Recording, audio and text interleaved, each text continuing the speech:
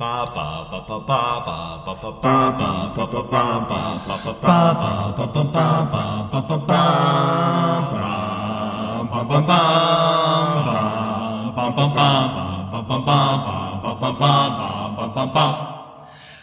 gathers, and now our podcast begins. It shall not end until we're done talking. We are the princes that were promised. Welcome to the Princes That Were Promised. It's me. It's Seannie-Wan, and joining me, as always, the Warden of Nassau County, the Supreme Leader of all spoilers. And honestly, I'm not exactly sure where he stands on today's topic. It's John. John, I feel like you're not a huge Danaerys Targaryen fan, but do you hate her? As the great Derek Smalls would say, she's kind of like lukewarm water. She is a lukewarm water. Sure. Yeah, I agree with that. Don't hate her, don't love her. Just in the middle. Has there ever been a moment in the TV series in which you were either impressed by her or her stock rose for you? I guess it fluctuates. And I don't like the, I'm sure we're going to talk about it, when she's in the Khalasar, coming out like, what's his name, from the Fantastic Four. Huh? About the Fantastic Four. Who's the guy? Johnny, Oh, you're talking about in season 6. Yeah. Right, yeah. No, I'm not a fan of that either. Yeah, she's coming out like like the Human Torch. Flamer! Flame on, yeah.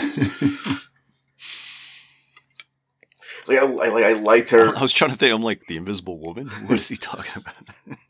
I liked her in seasons 1 and 2, but then like 3, 4, 5 is okay, and say it's like ebbs and flows, you know? Does any of your feeling towards the character of Danaerys Targaryen, does it feel like it's influenced by your love for Jon Snow and her positioning as the de facto hero of this series, at least early on? Early on, I would definitely say yes. Because let's all be let's just all get it straight. Her official title is Princess Danaerys of the House Targaryen. Yes. She is no queen. I know I'll get a lot of flack for that one, but going by official titles, that's what she is. Well, if we're getting technical, then it's, she may be Queen of Marine. I'm not sure how they make a title like that official, but in Westeros, since Aegon the Conqueror united the 7 kingdoms under his rule, every king is not a king until they're anointed as king by the faith of the 7, which she has not been. And I'm not even so sure that Game of Thrones is going to go there. I don't think they have time to go there, but with that in mind, I mean, she can call herself queen, but by rules established by her own, I don't know, great grandfather, she's not queen. She ain't queen until she's anointed. And I would assume I'm assuming that Cersei's been anointed. Point being, she can call herself another queen, usurper. She's not a queen. In this case, she looks like a queen, smells like a queen, talks like a queen, but she ain't a queen. Do you recall how old Daenerys Targaryen is at the beginning of A Game of Thrones? 13. 13? Mm-hmm. Okay. They don't mention how old she is in the TV show, but she has to be at least 18, right? I'm trying to even remember, have they ever really given the ages of the TV show characters? I don't know if I have any official. I know Kit Harington's 29 years old. I mean, obviously, 8 years ago he was 21. Is that how they're going to try to play off Jon Snow? 8 years ago he was 21. You know what I'm saying? Yeah, I guess it just kind of falls into that realm of the actors look young, so we can put an age on them, and that's the age they want us to put on these characters. Like if we try to do math and figure out their ages in the TV show, it won't match up with the age the actors look. Daenerys Targaryen, Emilia Clarke, she looks young enough in season 1. Young enough to be considered young, but she's obviously an adult. Nowhere near the age of 13. Mm-hmm. And it's pretty obvious that she's older than 18 also. So, yeah, I guess leaving the ages out, you just kind of assign an age to these characters in your mind. And George R. Martin said that the character of Daenerys Targaryen was aged significantly in the television series because of child pornography regulations. And obviously that's the case. That's really the reason for everybody's aging. It's not just hold it there. Yeah. You can definitely even say Sansa. There's definitely moments in season 2 and in book 2 where she's going through her avenues of being a woman that if you had a 15-year-old girl even to portray that on the show, it would definitely be looked upon as kind of have a bad taste in your mouth. Yeah. Get the lawyers. Get this show off the freaking airways. Well, I don't understand what the problem is. I mean, this happened all the time. As far as I know, it's a very accurate depiction of a young girl's journey into womanhood. Have you ever seen a picture of the actress originally cast as Daenerys? Yes. I only saw it for the first time today. I'm not sure why I never looked at this before. I'm thinking of the picture what it is. Yeah, not Nikki. Yeah, Tamsin Merchant is her name. And now, what was the reason why they didn't go with her? You know what? I can't find that out. It says that she was Emilia Clarke replaced her when they reshot the pilot, and then that's really got to be a bummer. It's like everyone does this pilot. They shoot the pilot, they show the pilot, and it's like it's not good. And then all of a sudden they come back, and then really, the directors and writers like, oh, we got to change some things. Probably mostly on their end, they were like, oh wait, hold on, we found another actress. You're fired. You're fired. Or if it was something like, she wasn't available, she definitely has to fire her agent.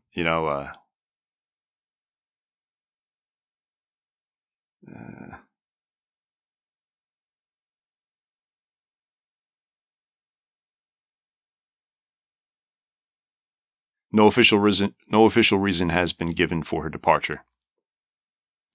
But George R. R. Martin chimes in and reports that there were no problems with her performance in the role.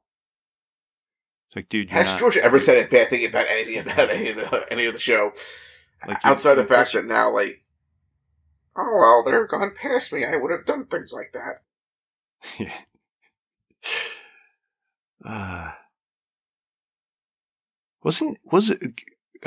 Catelyn was replaced also, right?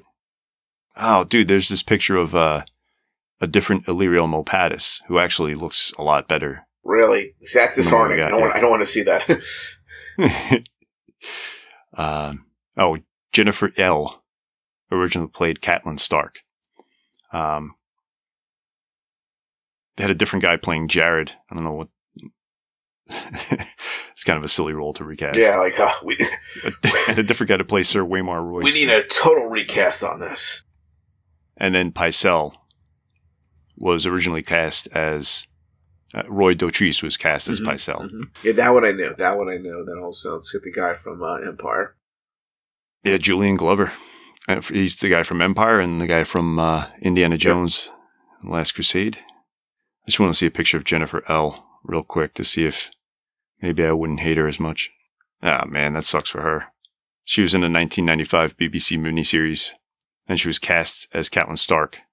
And then she announced she was leaving the project and has done not much at all since then. Oh, actually, no. In a subsequent interview, Elle said that she loved the books and the project, but that it was too soon after the birth of her daughter, and she didn't want to commit to such a long-running role while raising a family. I feel like I should send you these pictures, but she looks, I feel like she looks a lot better for Catelyn Stark than Michelle Fairley. Well, let's see, what's her name? Jennifer Lehle.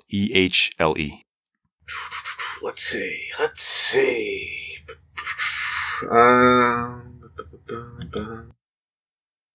Might have to dye her hair. Like, she's a blonde, you might have to dye her hair, but oh my god, yeah, definitely. Right? She like looks young. Like Michelle Fairley. No offense to Michelle Fairley, but looks like, she too old.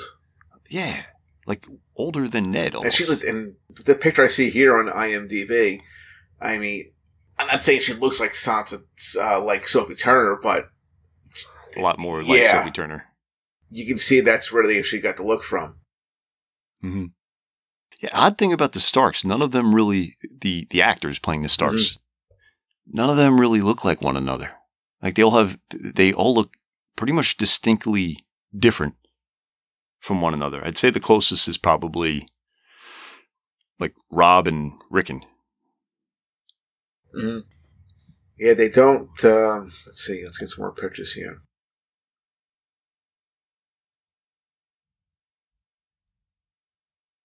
Oh, I would totally would have. Oh yeah, this is. Maybe it was like a last second thing, like they were about to reshoot the pilot. And she's like, "Whoops, I'm out. I can't do it." And Michelle Fairley was just like hanging around waiting. It's a conspiracy. They're like, "You guys have to shoot now, or it'll never happen." Yeah, the time is now. Your choices are Michelle Fairley or Cher or Barbara Streisand. She's a good friend. She's a good friend. Or Kathy Bates. One of the four. You have to choose now. Anyway. Back to Daenerys. Yeah, back on target. Stay on target. Stay on target. Emilia Clarke has, she's made that role her own. And Tamzine Merchant, I definitely think she looks the part of a Targaryen. You know, maybe just looking at photos more so than Emilia Clarke, but character aside, what do you think of Emilia Clarke as Daenerys?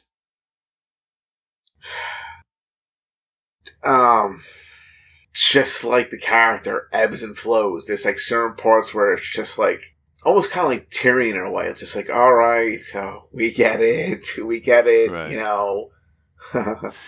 Yeah, I think I'm picking up what you're putting down. I feel like she mails in her performance at certain points. And maybe that's because her storyline is, just like Tyrion's, it ebbs and flows a little too much. You know, the dramatic highs. I mean, she's had some real dramatic highs. Mm-hmm. Definitely. The scene at the end of season 1 with the dragons. And I mean, I think that's the most iconic, and likely that's the best scene, excluding whatever happens in the final episodes. That's probably her best scene. But another real good one was the burning of the Great Masters, which that was season 3. Yes, episode 10. Oh, that was after the Red Wedding? I thought it was. No, I don't think so. That's when they call Misa. And that's right. Which was not a dramatic high. That was just like, all right, we get it. You're like Jesus. But just keep them when we go into season 3. Just keep that scene in mind so I don't forget. But I don't want to say now. I don't want to go out of order here or anything like that. Right. Well, I think up until the Red Wedding, that was the most talked about scene in season 3. Obviously, people thought it was the highlight of season 3 until the Red Wedding came along, and that dwarfs any other scene in comparison. But that was a major, major, climactic moment for the character. But since then, I can really only think of the Dragon Pit more so than the Battle of Ice, Battle of Fire in season 6, the Dragon Pit in season 5. I wish they could go back and redo that, redo her going on to Drogon, because it just seemed a little flimsy there. Yeah. I think now if they did that, I think it would have been shot so much better, because I think they have to, a little more money, a little more experience, and how to really. It just looked a little like episode 2 Star Wars Attack of the Clones a little bit, like Natalie Portman, just hopping on a rhino type thing. It just seemed a little off. Yeah.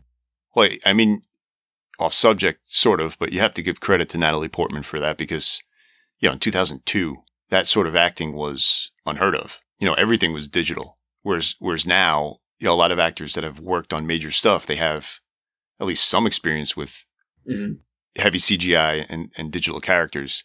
The actors in episode 2, they were just winging it. Because episode 1, that had a lot of digital, but it had a lot of practical effects also. It was episode 2 that was all digital. But yeah, that they call it the uncanny valley, the space between what we recognize as real and what we know is not real. The space in between that is the uncanny valley. And it was a gaping wide uncanny valley in episode 2. And I'm sure it hasn't aged that well because these digital effects have gotten so much better. So with Daenerys in season 5, it was like, yeah, it's the first time they did it. I'm sure they had time constraints and obviously budgetary constraints, but they've done it enough times now, and they have no budgetary problems for, season 6, 7, and 8.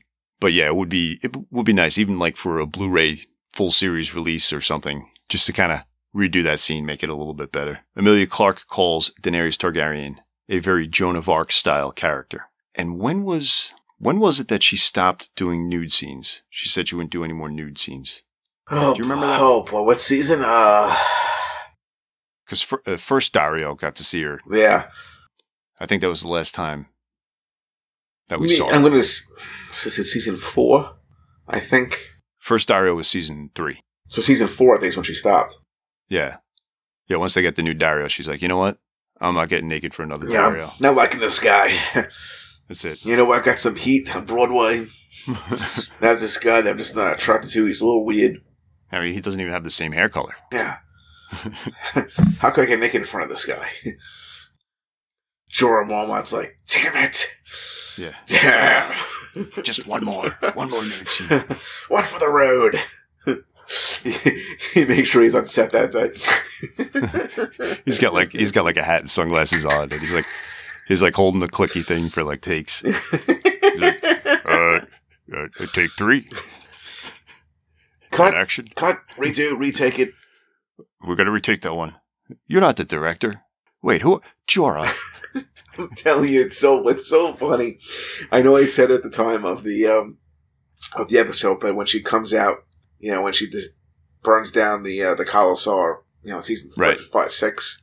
Season 6, and she's full of fire. She's full of fire. She's naked. You can just see Jorah. Just watch Jorah. He's bowing down, but he's making sure he's taking a peek. Yeah. He's got to get those extra peeks in. Well, I just wanted to make sure she wasn't burned. Yeah. Make sure she was okay. Yeah, we all believe that, sure.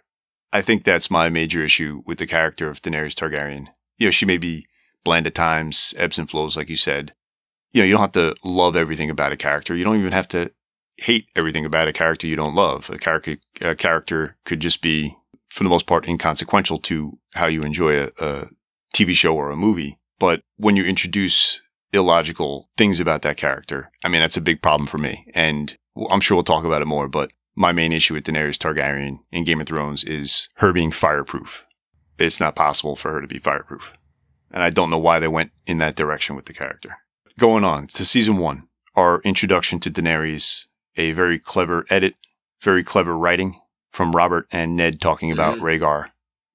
I forget the exact line, but Robert says, Ned says, they're down talking with Lyanna's crypt, and Ned saying, it's over, the Targaryens are done for. And then Robert says, not all of them. Now, at that point, I mean, they showed Dany, which was, as you say, was a very savvy edit cut, you know, to the introduction of Dany. Would have been kind of too obvious if all of a sudden they would have cut that to Jon. Not all of them. And then you see Jon. Yeah, imagine they did that. Oh, man. Or like they don't even cut to him. Like he just like enters the scene. Yeah. He's like, Lord Stark, Lady Catelyn's looking for you. I don't know who my mother is, by the way. No way is it that statue you're talking about right now crying in front of. That'd be like the worst writing. The Targaryens are done for. Not all of them. Excuse me, Lord Stark. Hey, it's me, Jon Snow. Yeah, Lady Catelyn's looking for you. What are you guys doing? Oh, you're looking at the statue of my Aunt Lyanna? I didn't really know her. I didn't know her too well. I never met her, but for some reason I have a real strange attraction to this statue. Like like I'm always drawn to it. Anyway, I'll see you guys upstairs. Just totally give the whole thing away. But yeah, it's a clever edit to Daenerys across the Narrow Sea. And I don't know, like, what do you think that says about the character of Rhaegar as we're introduced to Daenerys? Knowing she's Targaryen, having just heard about how much Robert hates Rhaegar, and we're introduced to another Targaryen. And it's not said outright that she's Rhaegar's sister in that first scene with her, but another Targaryen, another Targaryen, and she's obviously a protagonist, obviously a a character that we'd be rooting for. Does it say anything about Rhaegar, you think? Well, when I first saw the show, when I heard the name Rhaegar, it just seemed like an evil name. Oh, it's like Rhaegar. Yeah. It's Rhaegar. Oh God, Rhaegar. Wow, Rhaegar. He sounds like a dick. Now, I wasn't a fan of Robert either. I kind of felt like, there's some sort of a truth not being told there. And I've always questioned, like, he did not look like a king, et cetera, et cetera. But at the same time, too, I thought the name Rhaegar, I'm like, God, I don't know. Nope. No way he's a good guy. Yeah, seems a little sketchy. It's an awesome name, Rhaegar. Yeah. Maybe the best name in A Song of Ice and Fire. But we're introduced to Daenerys, who is a sympathetic character, and we're introduced to her other brother, Viserys, who is not a sympathetic. Love him. Yeah, love him, but he's not a sympathetic. Well, you know what? In the long run, he is a sympathetic character, but definitely not while he's alive. Actually, a quick question. I mean, of all the Targaryen names, has there ever been another Rhaegar beforehand? No. I'm just thinking about it right now. No, there hasn't. That's interesting. There's been a Viserys. I'm sure there's been Maker, Harry's, plenty of Aegons, obviously, Aemons. I'm sure there are a couple of Daemon Targaryens. There are a couple of Aerys. I don't know about King Daemon Targaryens. Well, just the Daemon itself. Mm-hmm. Yeah, you know what? I've never thought of that before. That's a good catch. I don't in all the history, the Westerosi history and lore that I've read. I'm here all week, by the way. But no, I've never heard of another Rhaegar Targaryen. As a matter of fact, the only other Rhaegar I know from A Song of Ice and Fire is Rhaegar. Yeah, Frey. Rhaegar Frey. How shitty are the Freys? Yeah, like, you're the house that's going to name one of your sons after Prince Rhaegar, Right. Of all the houses. And I believe there's a Frey named after a Lannister also. Like they, these powerful figures throughout Westerosi history, they try to, emulate. Yeah. We name him that way. He's going to be a great Frey. So when winter is coming, we're introduced to Daenerys Viserys, and we get a bit of their backstory. Viserys feels he's the rightful king of Westeros. Daenerys doesn't seem to really care much about that. Right. Like it's like she doesn't even bother to act like she cares. She just sullenly agrees with Viserys. And who do you think is more sullen in Winter's Coming? Do you think Daenerys or Jon Snow is more sullen? Who's more mopey? Who's more sullen? Who's a sadder figure in episode 1 of Game of Thrones? I'm going to say with Jon. I mean, yeah, he's always been described as sad and melancholy, and they pulled that off. Right? They pulled that off pretty well. I wonder what the character was, who was, throughout the books, was labeled as sad and melancholy. You know, it's. I think it's so interesting. I'm actually going to write it down. We've touched on it before, the journeys that both these characters go through, Jon and Daenerys. As we cover Daenerys, before we get to Jon, just want to make note of parallels or the similarities between the journeys they go on. You know, they're both introduced as sullen and sympathetic figures. I think Daenerys more so just because of Viserys. And we also meet Khal Drogo, who she is pretty much gifted to. Yeah, forced to marry. In the books, it's a lot worse. Yeah, I just really want to make sure. You know, like we see this in the show. The first sex scene is basically looks like this big guy, Jason. Jason Momoa. Mm-hmm. You know, this big, Aquaman. Yeah. But like in the books, like when you're reading it, it's like you feel like you have to call the cops if you just read about a gang rape. You know, like just the way it's described, like how it's just very. This is what they did. I swear. I did my research. Because there was so much going on in episode 1 in Winter is Coming, and there's always so much going on in every episode, but I don't know if, like, how scary that situation had to be for Daenerys. I don't know if that came across. That plus the aged, the difference in age between the source material and the TV show. Not that it makes it a whole lot better, but it does make it a little bit more consumable for viewers. That's a very scary situation, joining the Dothraki. What episode did they get married? I think episode 1, right? Because she meets Jorah at the wedding. In the book they meet Jorah. That was already. I thought that was episode 2 at least. I don't think so. God damn it! Yeah, I think it's episode 1 that she gets married. And of course, then it is indeed episode 1. We also have to make sure we're talking about one of the huge things. There is the wedding gift of the 3 dragon eggs. Yes. Excuse me, how important that is. Yes. Well, how about first? Do you want to speak to what exactly the trade is? And that's what it is. It's not like a Westerosi marriage alliance where you're aligning 2 noble houses through a wedding. Mm-hmm. This is a straight up barter and trade. It's a gift for a gift. Do you want to just explain that? What Viserys is getting? Viserys who will do anything to, as we said before, claim what he thinks is rightfully his. And he would still be wrong, so it's not his. The trade is that Khal Drogo would marry his sister, and he would let any of his men have their time with her in exchange for Khal Drogo and his army. 40,000 horse riders to march into Westeros. That's what Viserys thinks he's getting right off the bat. Like, he thinks he's give you a marriage. Boom, boom, boom. 2 days later, we're going to Westeros with an army. We're going to get back the crown. Right. But that's not exactly how it works for Dothraki. They don't go on your time, Viserys. This isn't Westeros. Like Viserys gave him the gift of his sister.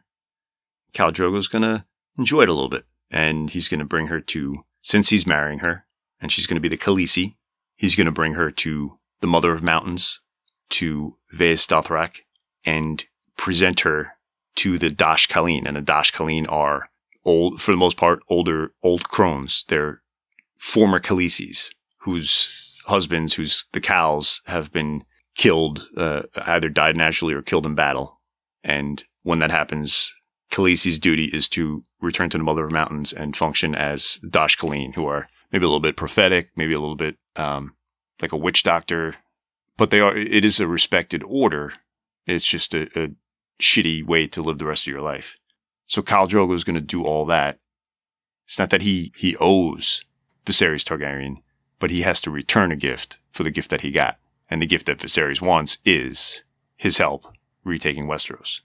It's probably likely that he'll get it, right? At the end of episode 1, you're like, yeah, he'll probably get it. Yeah, that's what you're thinking. That's what you're definitely thinking is when you get. Let me ask you a question. If, let's just say, for the sake of arguments, that the Dothraki had no problem crossing an ocean of water, do you think 40,000 would have been enough to reclaim the throne? Or whatever amount was 40,000, wasn't it? Or how much was the? Yeah, I think 40,000 is the right number. I don't see it here, but I feel like it was. I guess it's not going to be 100,000, You know, that's too much. And I feel like 50, 60, that's too much. I think it's 40,000. No, I don't. Not at that time. I feel like if Viserys had gotten what he wanted and he crossed the Narrow Sea with the Dothraki and Robert was still alive, I don't think it's a battle they would have won, because I think, A, Westeros would unite against foreign invaders, whether or not Viserys Targaryen was leading them or not. And B, Robert really has nothing else to live for but another battle. Mm-hmm. You know, he does not like the life that he has as king. But if he has to go to war, you know, he'd love to do that. And he'd have the support. You know, he'd have Lannister support, and he'd have support of the whole realm, maybe excluding the Greyjoys. Yeah, maybe excluding Martells and excluding the Greyjoys. But I don't think he would need them to take 40,000 Dothraki. I think maybe there's a battle or two that the Dothraki might win, depending how much of a surprise the invasion is. But at the end of the day, they can't take a castle. You know, they don't have the patience for a siege, and they have no armor. You know, those are big deals, especially the armor. Dothraki wedding for Daenerys and Drogo, pretty crazy. And what does Illyrio Mopatis say? A Dothraki wedding without at least 3 deaths is considered and it's here at this wedding that we're introduced to Ser Jorah Mormont. He kneels before Daenerys, right? And he offers her a gift of books of history. He's like, "Hey, how you doing, Ser Jorah? Here's a book. Yeah, I'm a knight from Westeros." And the calling card from my personal raven to get in touch with me. Now you can send that raven anytime. And did I mention that I'm the lord of my own island? Well, I was a lord of my own island. Give that up. Beautiful island, a lot of trees. But like you said before, the main gift that she gets, the most important gift she gets, is 3 petrified dragon eggs from Illyrio Mopatis. Daenerys' wedding night is, you know, she's a virgin going into it, and I guess she has a pretty painful night with Khal Drogo, and she is not enjoying her marriage at first. And I'd say, what is it, like episode 3, episode 4, where things start to get better for her with Khal Drogo, and she kind of, I guess she leans into the punch a little bit, you know, embraces her situation, and things get better for her. But as they get better for her, you know, as they're all journeying to Vaes Dothrak, they get worse for Viserys. He starts getting more and more impatient. Oh, he's no patience. Danny! Danny! And then it gets worse for him because he sees the Dothraki accepting Daenerys as their Khaleesi. Right. And more and more and more and more, they're like even forgetting about him. Like, all right, who's this guy? Yeah, nobody cares who he is. Yeah. You know, like Illyrio Mopatis has been pumping him up as the real king of Westeros. He thinks he's the real king of Westeros. He has his sister living in fear of him.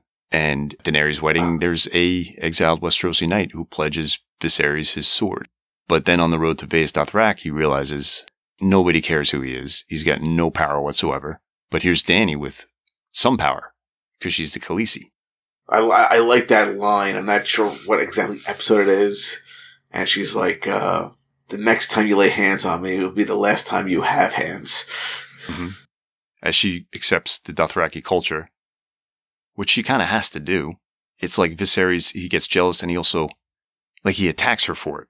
And it's like, yo, dude, like, this is what you wanted. Yeah.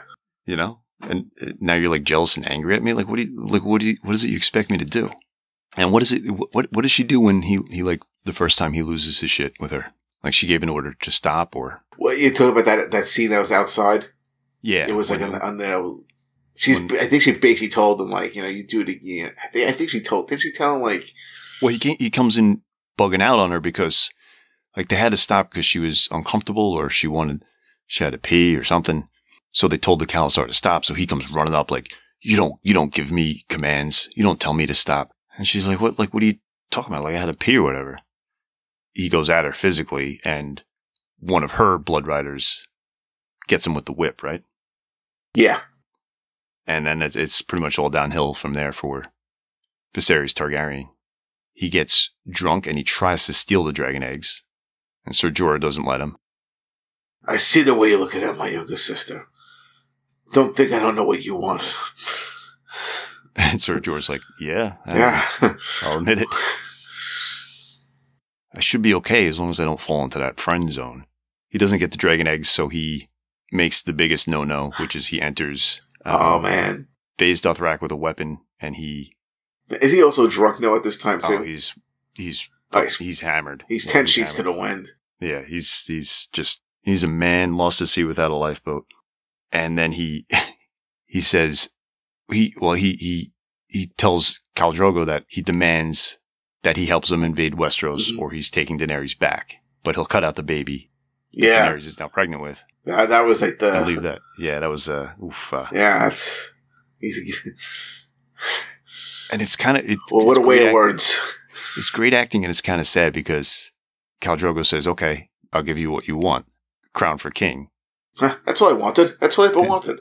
Yeah, Daenerys translates that, and for a second, Viserys is like, "All right, finally, I'm gonna get what I want." Like for a second, he thinks that all right, it's all good, but it's not all good. He gets a crown for king, but it's molten gold dumped on his head. Who died first, Viserys or? Okay, I don't know why I can't remember any names tonight. Sir Roderick's son, Jory. Jory? Oh God, think Viserys. Essentially, Viserys Targaryen is the first major death. I wouldn't even call Jory a major death, though. No, but I was trying to think of the name. Yeah, or characters that have been around for a few episodes. But yeah, Viserys is the first major death in Game of Thrones. What a death it was. A crown for king. It's not how I want to go out, huh? No. And Daenerys says, she doesn't even shed a tear. She says, he was no dragon. Fire can't kill a dragon. Which is true, but it can kill a Targaryen because Targaryens are not actual dragons. And I think Benioff and Weiss struggle with that. Daenerys, Jorah, and I guess just some of the handmaidens and her, I think they're called Khos, not Blood Riders. Khos, Khos. Those are like her bridesmaids. Like her bodyguards. I don't know if they leave Baze Dothrak. I'm not sure of the layout, but they go out to like a trading town. Ser Jorah he makes up some excuse to leave her side for a moment, and he gets into it's revealed that he's into some bad business. He's playing both sides. Mm-hmm. And we get the assassination attempt on Daenerys, and this is the assassination ordered by Robert. Right. On a quick side note, that guy who tried the assassination attempt, he always reminded me of the Rost from the Night's Watch. They almost resembled each other. Yeah, they do. Yeah, they do, actually. I mean, it's obviously not the same actor, but they're very similar. We were short on money, so we had to use the same actors for different roles. Who are we going to use? Rost. Get Rost in here now. Who's on standby today? Roz, not tomorrow. She'll play every whore we have.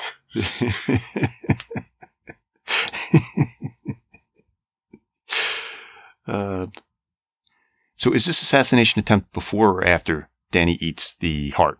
I think it's after, right? I think it's after, because I think Viserys is still around when she eats the heart. Jesus Christ, I don't know. What was that the heart of again? Was it was a stallion or yeah, something like grotesque like that. It was one big like, I don't know, I forgot candy or something. Some like for Emilia Clarke, yeah.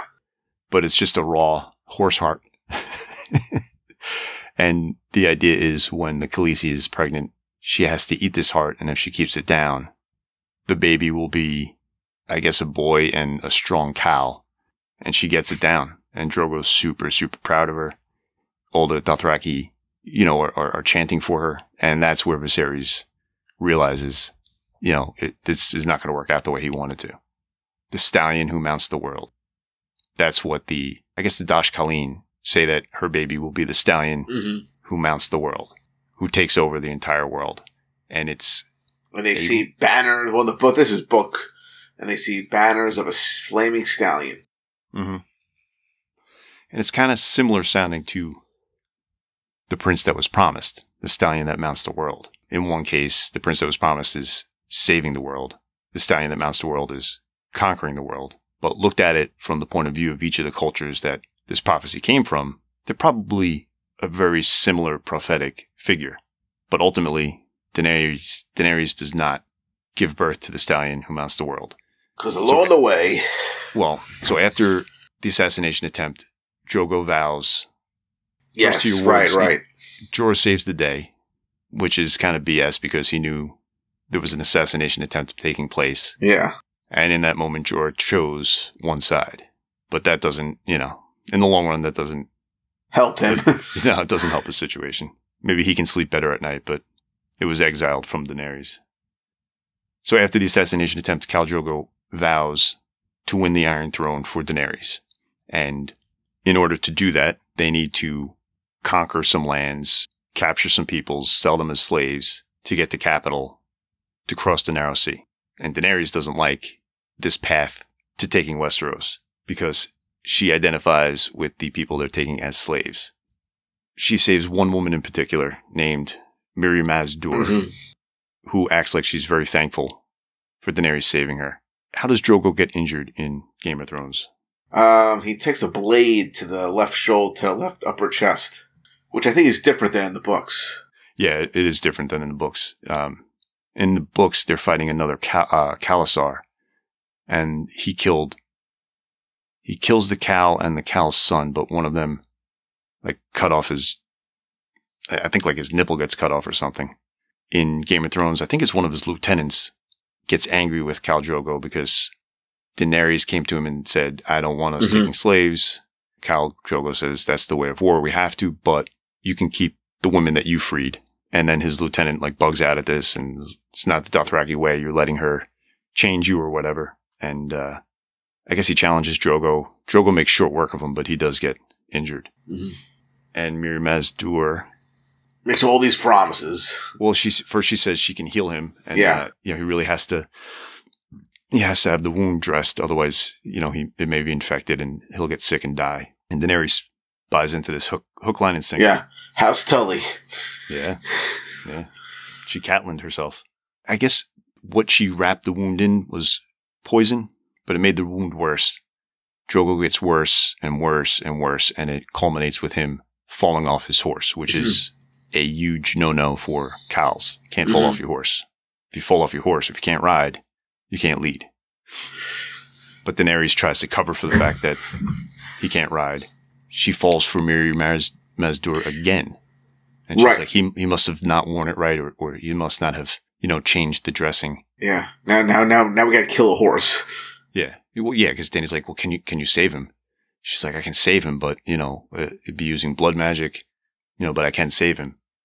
Yeah, they have to sacrifice a horse. But at the same time, as this blood magic is going down, his other lieutenants start leaving. Yeah, well, they've had enough of Daenerys and Mirri Maz Duur, and they want to kill Daenerys, but Jorah steps in. He fights one of them off, but somehow during the scuffle, Daenerys falls and she goes into labor, and Jorah doesn't know what to do. He's never had to deliver a baby, so he does the worst thing possible. Yeah, inadvertently. Yeah, he basically kills the baby, but it's still a total boner of a move.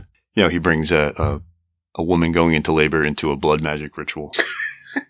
I gotta be honest. I did, for the longest time, I did not even really catch that, really. Yeah, I never really totally caught that until one time I watched it and I said, wait a minute. He inadvertently kills the baby. Yeah. Now, let's just bring her this touch. What could go wrong? I mean, she's kind of a doctor, right? Yeah. There's somebody in there screaming all kinds of foreign languages and tongues and whatnot. What could go wrong? It's pitch black and, There's a dead horse on the ground bleeding. Yeah.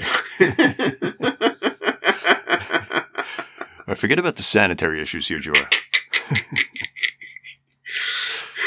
But he just has no idea. He has no idea what to do, so he's bugging out. He's like, So we get a blackout. Daenerys comes to. Her baby's dead. Jorah has to tell her. He gives her the news that the baby's dead, but it never really lived. And it was a monstrous thing. And Mirri Maz Duur chimes in here, happily telling her that the baby was born with scales and a tail and, deformed wings. I mean, Jorah kind of confirms this. I mean, what do you think? You think it was bullshit? You think Jorah was just seeing things? I don't know. Yeah, I don't know either. It seems a little too, I don't know, too sci-fi horror. Yeah. For Jorah to do that, but then again, this is the first. This is, This is where we start to see some magic in, in this story. All right, her baby's dead. Now she demands to see Khal Drogo because she realizes that it wasn't the horse. It wasn't the horse's life for Drogo. It was the baby's life. Right. Sure enough, Drogo is alive, but he's in a coma. He's catatonic. Do we get the line about when will he return to me? When will he come back as himself? Do we get that in the TV show? I think we get. I can't. When the mountains crumble to dust, when the sun rises. I don't think we get the full. I think we get something. And it might not even have been that. We definitely do get something now. Dany does repeat those lines. Not the full line of it, but she does repeat that line. The gist of it, at least. But what's really funny is like they set up, and George set up these two characters that, the first couple, parts of the story you thought were going to be constantly going at it in Khal Drogo and Viserys. And within like a 3-episode time span, they're both dead. Yeah. Yeah, it happens real fast. Yeah, Mirri Maz Duur says, when the sun rises in the west and sets in the east, when the seas go dry and mountains blow in the wind like leaves, when your womb quickens again and you bear a living child, then he will return and not before. And I think initially this is taken as Mirri Maz Duur saying, he ain't ever coming back. He's going to be like this forever. And I guess Daenerys understands it that way because she decides that she's going to mercy kill her husband, which she does. And then she does a magic ritual of her own with Mirri Maz Duur, Khal Drogo's dead body, the 3 dragon eggs. Mm-hmm. And what's very key here that people don't realize, I don't think, is Mirri Maz Duur is saying a prayer, a spell, maybe, if you will. While she's being burned. Yeah. That's what's keeping Dany fireproof. Well. At least in my eyes. I guess this one would, is it a permanent spell? Because she's not there in season 6, I don't think. I don't think anybody's No, but that's, like we'll get to that. Yeah. Well, my question is, how does Daenerys even come up with this ritual? I don't even know. It's like she knew what she was going to do. As soon as she mercy killed Khal Drogo, she knew what she was going to do in this ritual. So the only thing I can think of is she's basing it off the blood magic that Mirri Maz Duur was performing. But I don't know how one relates to the other. And I guess it's, she burns Mirri Maz Duur to death. Khal Drogo's already dead, and the dragon eggs are petrified. She burns everything, and when all is said and done, she walks into the fire, obviously. And when all is said and done, the two, Mirri Maz Duur her body's burned, Khal Drogo's body's burned, and the 3 dragon eggs have hatched. And Daenerys hasn't burned, but did she walk in? I forget, did she walk into it naked? Yes. Okay. I was going to say her clothes are burned, but she's good. I thought if there wasn't any clothes, it was like a very silky stuff that'll burn quick. Yeah. Yeah. But Daenerys performs some magic and some dragons are born. And it's a great, climactic scene to season 1, especially after the horrible things that happened to Ned and Sansa and Arya, a couple episodes earlier, or 1 episode earlier. Trying to see if we missed anything in season 1. I think so. She doesn't name the dragons in episode 10. We learn their names in season 2. Mm-hmm. And season 2, the storyline basically takes place in Karth, which is it's not a slaver city, but it's a very wealthy city. And it's ruled by a group called the 13. And these are all, merchant princes, rich men who, most of them make money with trading and I guess that's it, because I don't think any of them are slavers per se. As we pick up with season 2, the majority of the Khalasar that followed Drogo split on Dany. The ones that stuck around were her own Khos, her protectors, mm-hmm. her handmaidens, which are not called handmaidens, I forget what they're called. And, like the old, sick, orphan children, women, like the worst, the non-fighters of the Khalasar. They stuck around with Dany, the malice to feed, so to speak. But she promises to take care of them. And Jorah sticks with her, although he keeps mentioning maybe they should go to Ashai. Does he say that in the TV show? Yeah. That they He always mentions that. He constantly, we should go to Ashai. It's like, shut up about Ashai, Jorah. Oh, I'm just saying. It'd be fun. But they cross the Red Waste and really struggle, and a lot more of them die. One of her cows dies. Drogo's, the horse that Drogo gave her, the horse dies. Finally, they make it across the Red Waste. They come to the city of Karth. The ruling council of the 13, they don't want to let her in, but one member says he'll take responsibility for them. Zarazo and Doxus.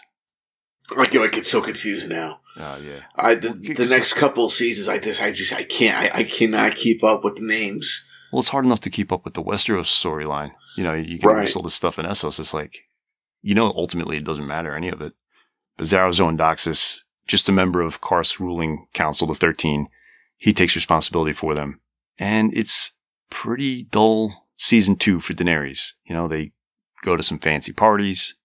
She sees the warlock Pyat Pri, who's pretty creepy looking, and he says she should come visit him at his temple, the House of the Undying. And she's like, yeah, whatever.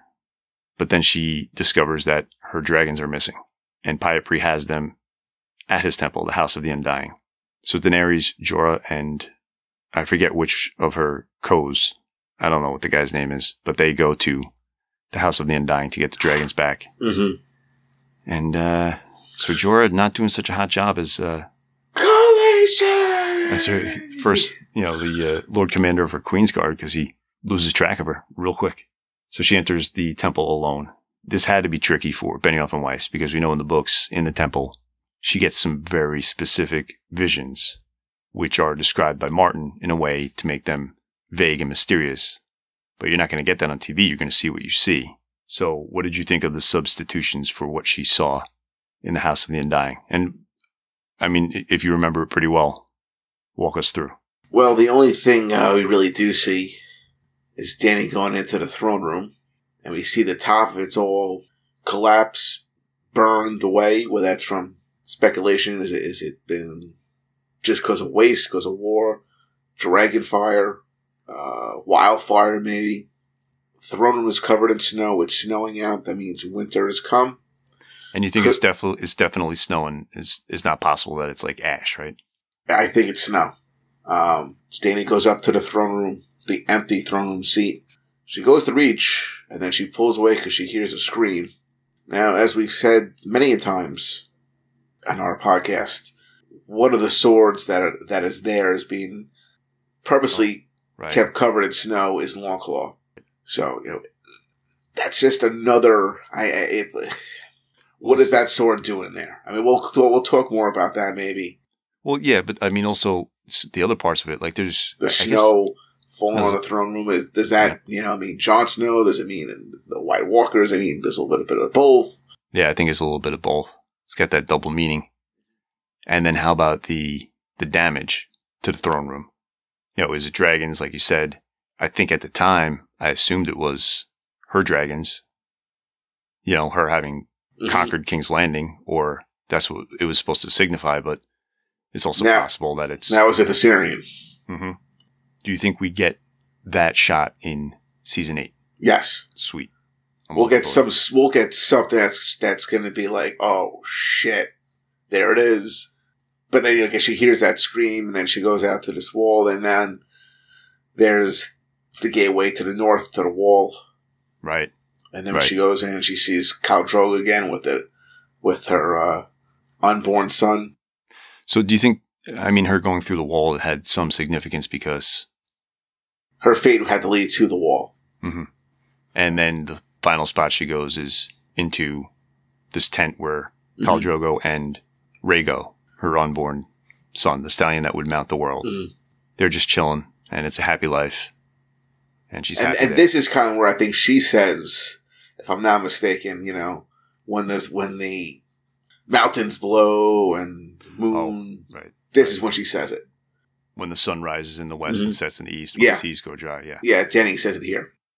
So, I mean, looking at all three of these things together, what kind of significance do we have? She's been to the wall. her son was never born. So that is like a future that can never happen. She's been to the wall. We think that we're going to get a shot of the throne room the way it's seen in this vision that she has. But more than likely, she will have a child born to her because the son who's at the wall. Maybe that's the connection. Okay. I mean, do you think there is a connection? Because these are none of these things were in the source material. But like I said, they can use the source material. They can cast somebody as Rhaegar and Elia, and it was Elia, right? It wasn't Lyanna in the book. The House George has said it was Elia. Yeah. Unless George is lying, but I don't think he's lying there.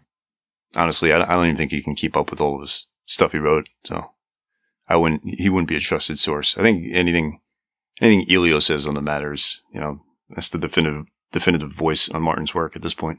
But they couldn't do all those things, so they chose to do these 3 mini segments. And they're not uniform in that they're all things that will happen, because obviously Drogo and Rhaego, that's not something that's going to happen. So is there significance in that, do you think? Repeat the question again, because I just want to make sure I'm answering it. Well, basically what I'm saying is, she goes into the throne room and it's destroyed with snow falling. So that has there's double meaning there. And it's also something that can very likely be a scene we see in season 8. She passes through the wall. She's been to the wall in season 7. She never, walked through the entrance to Castle Black or wherever that's supposed to be. She never did that, but she's been to the wall. And chances are she's not going back to the wall in season 8, but she's been to the wall in season 7. And then the tent with Drogo, who is dead, and Rhaego, who was never born. Like, those were the 3 segments that Benioff and Weiss chose to show us. So I guess what I'm asking is, do you think there's any significance, not just like the double meaning of the throne room, but the fact that she had one possible future that can't happen, one possible future that we know happened in season 7, her going to the wall, and then the throne room, which could still happen? I mean, I'm sure I don't know what it's going to be until we see it. I don't know. The only thing I really think of it is all that together: the snow, the long claw, the wall. There's a correlation with Jon. Now, where does that I don't know. Does she end up dying? That's how she's able to find Drogo, that she dies. It is possible that the 2, the throne room and the wall meant something, and Drogo was just like, Momoa's a fan favorite from season 1. They just wanted to get him back. We need him. Yeah. Get Momoa. But she doesn't stay in a tent. I guess she hears the dragons cry again. For whatever reason. She knows it's not real. And she knows she can't stay there. And she finally finds her 3 little dragons. Then they're all chained up. And Pyat Pri comes in and does a mustache twirling villain routine. And he talks about how their power has grown stronger with the dragons around. Right? Says that they're all going to stay there forever. And she gets out of it by, I guess she sees Drogon starting to breathe fire. And then they all start breathing fire. Yeah, and she calls Dracarys, and Pyat Pri's burned to death. And Dany's out. And we didn't talk about that scene where Pyat Pri and Xaro Zoandaxis kill the rest of the 13, but it doesn't matter. It's just like total B-C storyline.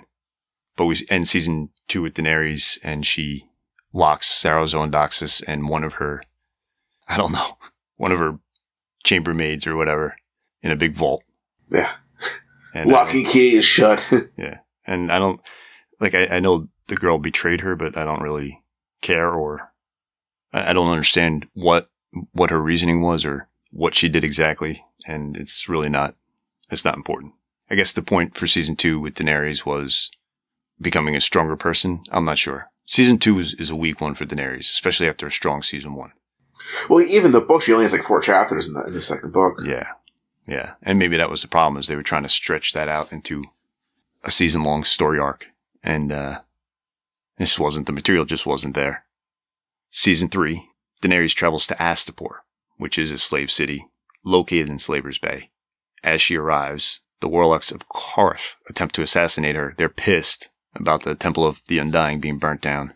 So they try to assassinate her again. And it was actually pretty creepy, right? Because wasn't it like a little girl had the bug-out eyes or something. Mm-hmm. And what does she do? She gives her looks like she's giving her a gift, but it's actually a manticore who goes to sting her. But we get so embarrassed and silly. Get Jorah Mormont's worst nightmare shows up. He saves her. And last we saw Sir Barristan. Love that scene. Love it. Last we saw Sir Barristan was episode 10, season 1, where he storms off. Yeah. He's given an early retirement package, and he's like, Kingsguard don't retire. Stick your package up your ass. Yeah. You take this job and shove it. Yeah. I like how he's like, even now at my age, I can still take all of these right now. Yeah. And I believe him, maybe with the exception of Sandor. I mean, by the time he had to cut through like those 6-7 guys, Sandor came in, boom. I don't know, that'd be a little too much to handle, I think. No? I like to think he could take Sandor like off the bat. Right. If he went at Sandor first, maybe. Yeah, right. That's what I'm saying. If he went at first, he can get him, but like, if he's got to take down 5-6 guys and then have to go Sandor, I don't know if that might be too much to ask for. Yeah. But Barristan's telling me he was Kingsguard to Dany's father, to the Mad King. And Jorah's like, oh god, I love it. Yeah. Dany's like, do you know this guy?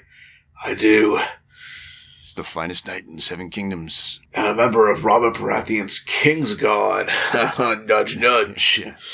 He also served Robert Baratheon. The guy that killed your brother.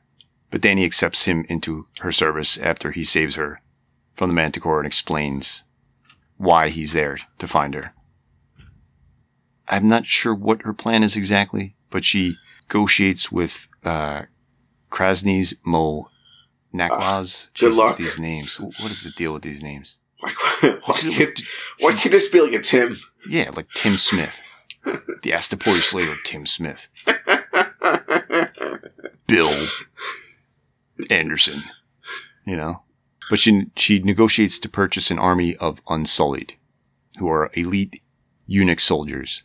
And she wants to buy all of the Unsullied. And the reason she wants to do this is because she hears about how they're treated and, how they have their balls cut off and they have to kill a puppy and all these different things. Terrific. Krasny's translator, Missandei, translates everything Krasny says to Daenerys. And he's speaking Valyrian. And Dany acts like she can't understand Valyrian, but she does understand Valyrian. How she learned Valyrian, I'm not too sure. But she knows Valyrian. But she's pretending like she doesn't know what he's saying. And I think in the show, a few times he takes a swipe at her. And she has to act like, she doesn't understand what he's saying when he's saying some real rude and some very Harvey Weinstein-like comments. But she has to have all of the Unsullied. And she doesn't have enough money for it. But she offers up Drogon. Which Jorah's like, what are you doing? No. Yeah, Barristan Selmy bugs out at this too. Like, they're both like, what are you doing? That's the only reason you have any shot at taking Westeros is because of the dragons. You're going to give up a dragon for, a bunch of soldiers with no balls? And she also asks for Missandei, the translator. But Dany has a plan, and they complete the transaction, and she gives the it's not a leash, but it's not quite a chain. But Drogon is on the end of like a, I don't fucking know, something tied around his neck that functions. Yeah, it's some sort of some contraption, and the masters are tugging on it, and they're like, he won't come off the. He won't come out of the wagon. What's going on? And she says, well, I don't know what she says. I think she says something like, well, that's because dragons aren't slaves. Dragons are free. And she says, Dracarys. And Drogon starts burning the masters. Mm-hmm. At the same time, she's let all the Unsullied know that she owns them now. And she gives them the order to kill the masters. And yeah, it's a real cool scene. I just love the way that when she starts talking Valyrian, he's like, oh right, yeah. Crap. Yeah, my recall of the scene is not doing it justice because it is, these things have to happen in a certain order for it to be as effective as it is, and it is really effective. So she gets the Unsullied. She still has Drogon. We get Missandei, who's super hot. And, yeah, this is like the best Daenerys Targaryen scene since the end of season 1. But that's not the end of season 3, because after taking Astapor and freeing its slaves and killing its masters, she wants to go to the next slave city, Yunkai. But Yunkai knows she's coming, so they hire the sellswords, the Second Sons, to defend the city. And 3 of the commanders pay Daenerys a visit as she's marching on Yunkai. I don't recall much of the conversation when the 3 commanders meet with her, but then they have their own meeting, and 2 of the commanders order Daario Naharis to kill Daenerys. And he sneaks in while she's taking a bath, and he delivers her the heads of the commanders and pledges his allegiance to her. And Jorah's like, oh, God. Yeah, he's like, we can't trust him. She's like, what do you mean? He cut off the heads of the commanders. I think the line is, I think Daario says something to the effect of, you're a very untrusting person. And he's like, only people who aren't honest are very untrusting. I don't know what the exact word is, but it was just like, only people like me. So then we get like the 3-man sack of the city, right? Because Daario, Jorah, and Grey Worm have to sneak into Yunkai and open the gates for the Targaryen army to take the city. And I love how Jorah fights. I like how they've had Ian Glenn's fighting style. Mm-hmm. Yeah. I don't know. There's something about it. It's just very, I don't know. And Grey Worm was pretty impressive here with the spear. You know, I don't think at the time, I didn't think that he would go on to have as, I don't want to say a huge storyline, but pretty much have his storyline eclipse that of Ser Barristan. God. We'll get to that. But the 3 of them, I remember they fight off that one group, and it was a pretty tough battle, but they're like, all right, we did it. And then like 3 times the amount of men come running out. When they finally, when they prevail, yeah. Jorah comes back in there, and Danny's like, oh, like, you know, and then like Daario comes in, and you just see like Jorah be like, yeah, he's alive too. Well, because he comes in and he's like all happy and proud. He's like, oh man, this is gonna impress her. He's like, Daenerys, like Khaleesi, the city is yours, and she's like, where's Daario? And then Daario shows up and he's like, you know, my queen or whatever. And then you get that close up of Jorah, which may have said, you know, may well have flashed on the screen. Friend zone. She frees all Yunkai's slaves and they hail her as Maisa, which means mother. And that's season 3. Much better than season 2. A lot more to do. So season 4, I feel like that's like another dip for Daenerys, right? Not a whole lot going on. A lot of meandering. What's that word we like to use? Oh, meandering. Yeah, meandering. There you go. Yeah. Yeah, it's like season 1's pretty good. Season 2, meandering. Well, season 3's pretty good. Season 4's meandering. We get introduced to the brand new and completely I'm not sure. different. Not even close. Now you're a Daario 1 guy. I think so too, because I mean, I understand you don't want to dye the hair and all, how he dyed, but at least like the hair was long, and you can, I don't know. There's just something about Daario number 2 that's just like, I don't know. It looks like it reminds me of a Greyjoy more than Daario Naharis. Yeah, he looks more like a Westerosian than someone from Essos. Right. I thought the first Daario at least had some sort of that, you know, Essos look to him, or possibly look to him. Again, obviously they didn't dye his hair or anything, but. Yeah. And again, real quick, when they didn't dye his hair, it made people firmly believe that we will see Fagin in there because they didn't want to have 2 people with dyed hair. Okay. A lot of people were talking about that. Well, because, like, what's the other option? They just recast it and give him a different outfit and offer no explanation? They wouldn't do that. Yeah. But it turns out they did. I don't know. I guess they felt whoever the second Daario was, I forget his name, is a better actor, maybe. I mean, I know, like, the reason the first guy didn't, I don't know, but his band or something. But then he was in freaking Deadpool, so it's like he's been in a few movies. Yeah, I do think it was a scheduling thing with the first Dario. I do like the actor that played second Dario more than the actor that played first Dario. Now, who played a better Dario? I don't know. They both had the Dario swagger and the confidence. I don't know. You know, I always consider myself a second Dario guy, but that may just be because the first Dario didn't have enough time to shine. I don't know. Oh yeah, well, definitely, obviously, you know, with just in season 4 alone, the second Dario had a lot more to do. Well, besides the new Dario, Dany is marching on the last city in Slaver's Bay, Marine, and they do this in the TV show where there's a dead slave nailed up pointing the way to the city. Yeah, mm-hmm. Yeah, it's dark, but it's a pretty cool idea. So she decides to execute 163 Marinese masters as justice for the 163 slave children. They were all children crucified on the road to Marine. After becoming aware that her council in Astapor, which she left to rule, has been overthrown and that Yunkai has gone back to slavery, Daenerys decides that she has to stay in Marine and rule it. She can't just free the slaves and leave it be. And she wants to.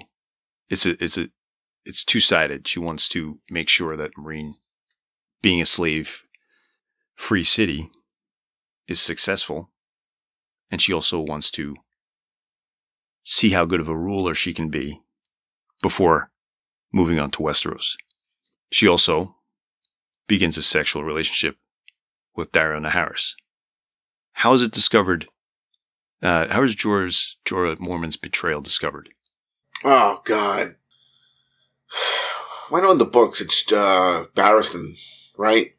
Well, Sir Barristan, yeah, he finds out. I think like a message is sent from. Oh, you know what? You know what it was? The pardon, the royal pardon.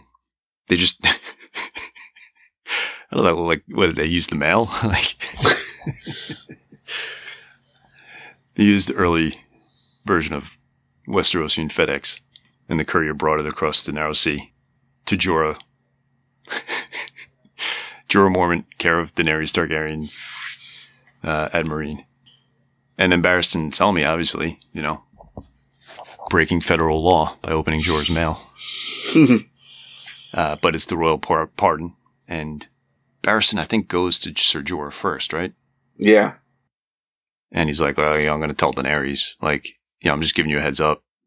You know, she can't trust you. I have to tell her. And does Jorah kind of like plead for him not to tell her? I'm getting the book and the show version of it confused, but long story short, Daenerys finds out that Jorah had been working both sides early on, and she was very disheartened to discover how late it was that Jorah had stopped had stopped playing both sides. And she had trusted him this whole time. She doesn't want to kill him, so she exiles him from the city, and Jorah rides off, a broken man. And the only other thing that happens season 4 with Daenerys is she finds out that Drogon has killed a farmer's child. And they can't capture Drogon, but they lock Rhaegal and Viserion in the catacombs. Isn't that season 5? To keep people safe. And I think that's the last we see of Daenerys in season 4. Put them in order for Daenerys, seasons 1 through 4. Favorite to least favorite. Favorite to least.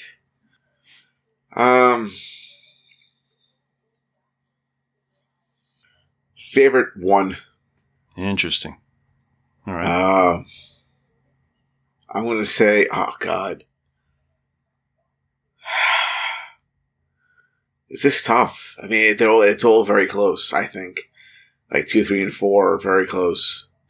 I think I'd go 1, 3, 4, 2. Really? You think 2's that low, huh? 2's pretty bad, dude.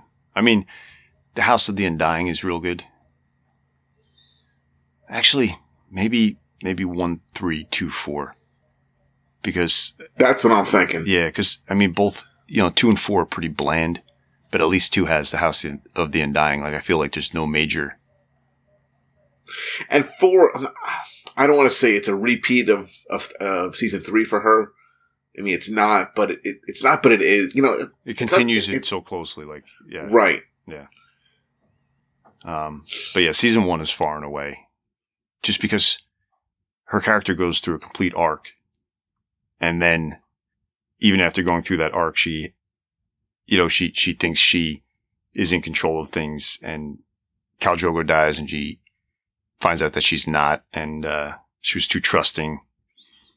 And then that scene with the dragons is one of the most, if not the most iconic scenes throughout the series. Definitely of season 1. You know, that and Ned being beheaded. Those are the two, those are the two big scenes of season 1. And, it's like 1 is like head and shoulders above everything else. It's almost like the character of Daenerys is really just built around what she does in season 1. Because nothing else she does comes close to it, I don't think. At least not in the first 4 seasons.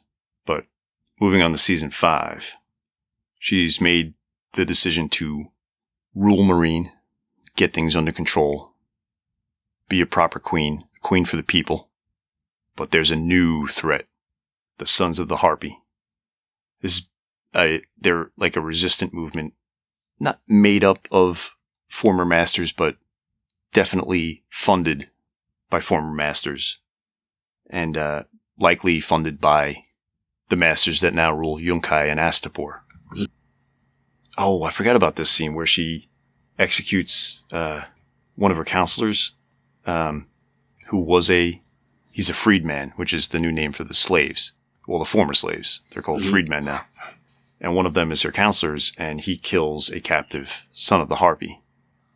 I forget why he did this, but I imagine this situation's a lot like the Robb Stark, Rickard Karstark situation with the Lannister nephews. Mm-hmm. So here she has a freedman who killed a former master who, I think it was something along the lines of that former master had killed his wife or something along those lines. And Daenerys has to make a tough moral judgment, and she decides to execute the freedman, the counselor, for killing a captive son of the Harpy. And by doing this, her popularity with the former slaves, it doesn't quite plummet, but it drops a great deal. And then the great Sir Barristan the Bold, Sir Barristan Selmy, former Lord Commander of the King's Guard to 2 different kings, member of the King's Guard, I think, for 3 different kings. Yeah, 3, yep. Goes into battle without a helmet and, without any armor whatsoever, I think. Saves Grey Worm, but he's killed in a dirty friggin' back alley of Meereen. Unceremoniously. I don't hate it. At least he had like a hero moment before he went out. In that regard, yes, but I think I kind of hate it. Yeah. But this is now, it's season 5. I do believe that Benioff and Weiss went on record, I think it was season 5, where they said, probably do 7 seasons, I see like 70 episodes, and we'll have this story told. Paraphrasing, obviously, but I think they went on record with that season 5, so with that in mind, you gotta start kind of, I don't want to say cutting the fat, because that's not what Sir Barristan Selmy is to me. But unfortunately, in Game of Thrones, he does fall more to the side of House Dorne. I'm sure there's another example. Oh, the dire wolves. Just things that are key in the book. They always see the book. Oh, sorry. Yeah. But yeah, at the very least, he got that hero moment with the Daenerys Targaryen theme music playing, but he died. The music was awesome at that time. He just... Yeah. Although you knew he was dead, right? As soon as he showed up, you knew he was dead. Because at the end of the day, you can't take the Sons of the Harpy seriously unless they are able to raise the stakes by killing a character that me and you really like, and the regular audience probably just recognize or kind of like. So Meereen's in upheaval, and Dany comes to the conclusion, and she comes to this decision, I think, in the show, mostly because Hizdahr zo Loraq keeps trying to convince her to reopen Meereen's fighting pits. And she doesn't want to do this because the fighting pits are basically slave versus slave fighting to the death for like a cheering audience. And she thinks it's barbaric and, it goes against everything that she's been working to accomplish in Meereen and Yunkai and Astapor. But as it turns out, I think this is the case in the TV show. Honestly, I'm just going off the books. Most of the fighters that she talks to would rather fight than not fight. And they don't feel like it's something they're being forced to do. They actually enjoy it a lot. They live for it. Was that the case in the TV show? Ultimately, it doesn't matter. Yeah, I always felt it was just kind of, I don't know. I think they could have done a better job. Yeah. With, just having me at that point, even do even more of a D&D original joint or something. Yeah. Of giving them really make something up. Like, this is what we would feel Danny would have done. And why. What they really could have done is, I like that they kept so close to, real close to A Game of Thrones in season 1. Pretty close, and I'm talking overall, pretty close to A Clash of Kings in season 2. And then pretty close to splitting up A Storm of Swords. Not right down the middle, but at a good, climactic, dramatic climax in season 3 and then season 4. I like that they did that, but I think with Dany, since she is such an important character, and since she has so little to do in A Clash of Kings, and since her storyline is so unnecessarily complicated in Essos, they could have just banged out all her season 2 stuff in 2 episodes in season 2. Started the season 3 stuff. She meets Dario 1 in season 2, starts taking the slaver cities, and have her, she could reach Meereen by the end of season 2. And then all of this stuff in Meereen that they try to squeeze into, a few episodes. Yeah, that would have been far too extreme. No, I don't think they would even think to do that. No, obviously not.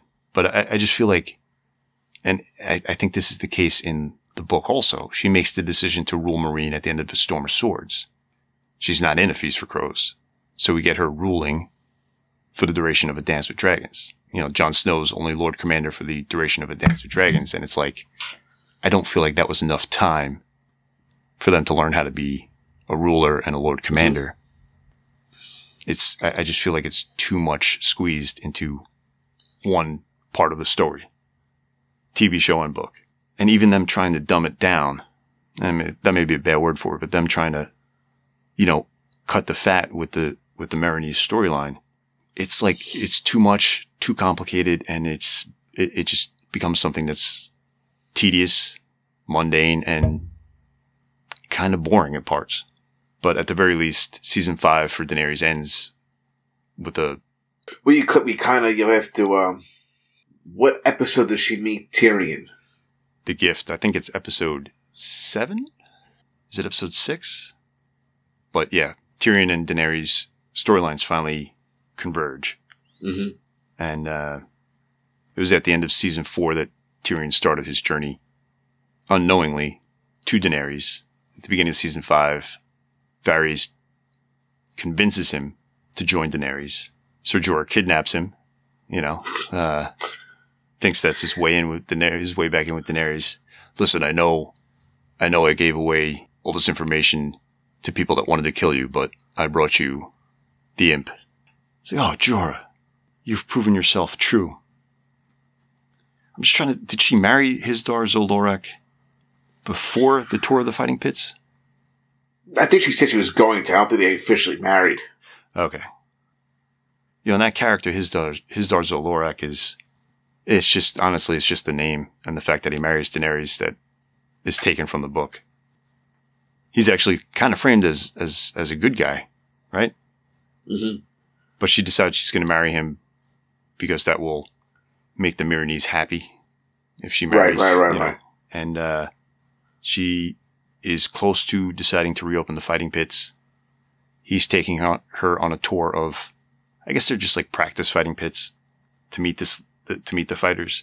And at the same time, Jorah kidnapped Tyrion, and then they were later kidnapped by slavers who sold them to a group of pit fighters. And I think it was circumstance, right? It was just dumb luck that Daenerys was there. Yeah. So Jorah has to take advantage. Yeah, when Jorah hears that the queen's there, all of a sudden it's like, all right, hold on. He's like, let me get that helmet, let me get that sword, let me get this. I'm fighting today. Oh, man, put me in, coach. So it's a gladiator demonstration, and Jorah takes off his helmet and reveals himself. And Daenerys is like, oh, man, this is so awkward. And then he's like, well, I brought you a gift. And Tyrion Lannister comes out, and he's like, I'm the gift. And Daenerys had to be super confused. Hell's going on here? What kind of gift is that, fucking weirdo? It's a Lannister. That's kind of gift it is. It's a Lannister. But, well, like we talked about in the Tyrion episode, Tyrion convinces Daenerys to take him into her service. And she says, all right, well, counsel me this. What should I do with Ser Jorah? I already exiled him, and here he is again. Go for it again. Tyrion's like, well, I should advise you to kill him, but I would advise you to exile him again. And Jorah's like, bro, come on. I thought we were boys. So his plan fails. But it was on a whim. He made it. It was it was a shot in the dark. So, and what does Jorah do after? Does he sell himself back into slavery, or what does he do exactly? He just joins pit fighters again? What does he do? Where did he go after that? I feel like he went straight back to the pit fighter guy. Yeah, he does. And that guy's like, seriously, like you were freed by the Queen of Marine. You want to sell yourself back into my service? Okay, man. I'll do anything for this queen. You crazy goddamn Westerosian wearing that friggin' Bear Island outfit here in the fucking desert. 105 degrees. I'm not even sweating. I'm Lord Jorah Mormont, damn it. So finally, the big day arrives, the reopening of Meereenese fighting pits, jam-packed to the rafters. You cut the tension with the knife. Irresistible force meeting the immovable object. Is Jorah the opening bout? I don't remember. Did they have like a bout? No, I don't think he's not I don't think he's the opening bout now. Oh. So Jorah Mormont's like upper mid-card. Not quite like the Undertaker spot, but he's like a Jake the Snake. Yeah. From early days of WrestleMania, like that spot. Yeah, he gets a good 15 minutes of time. And it's a pretty tight battle. A couple times Jorah.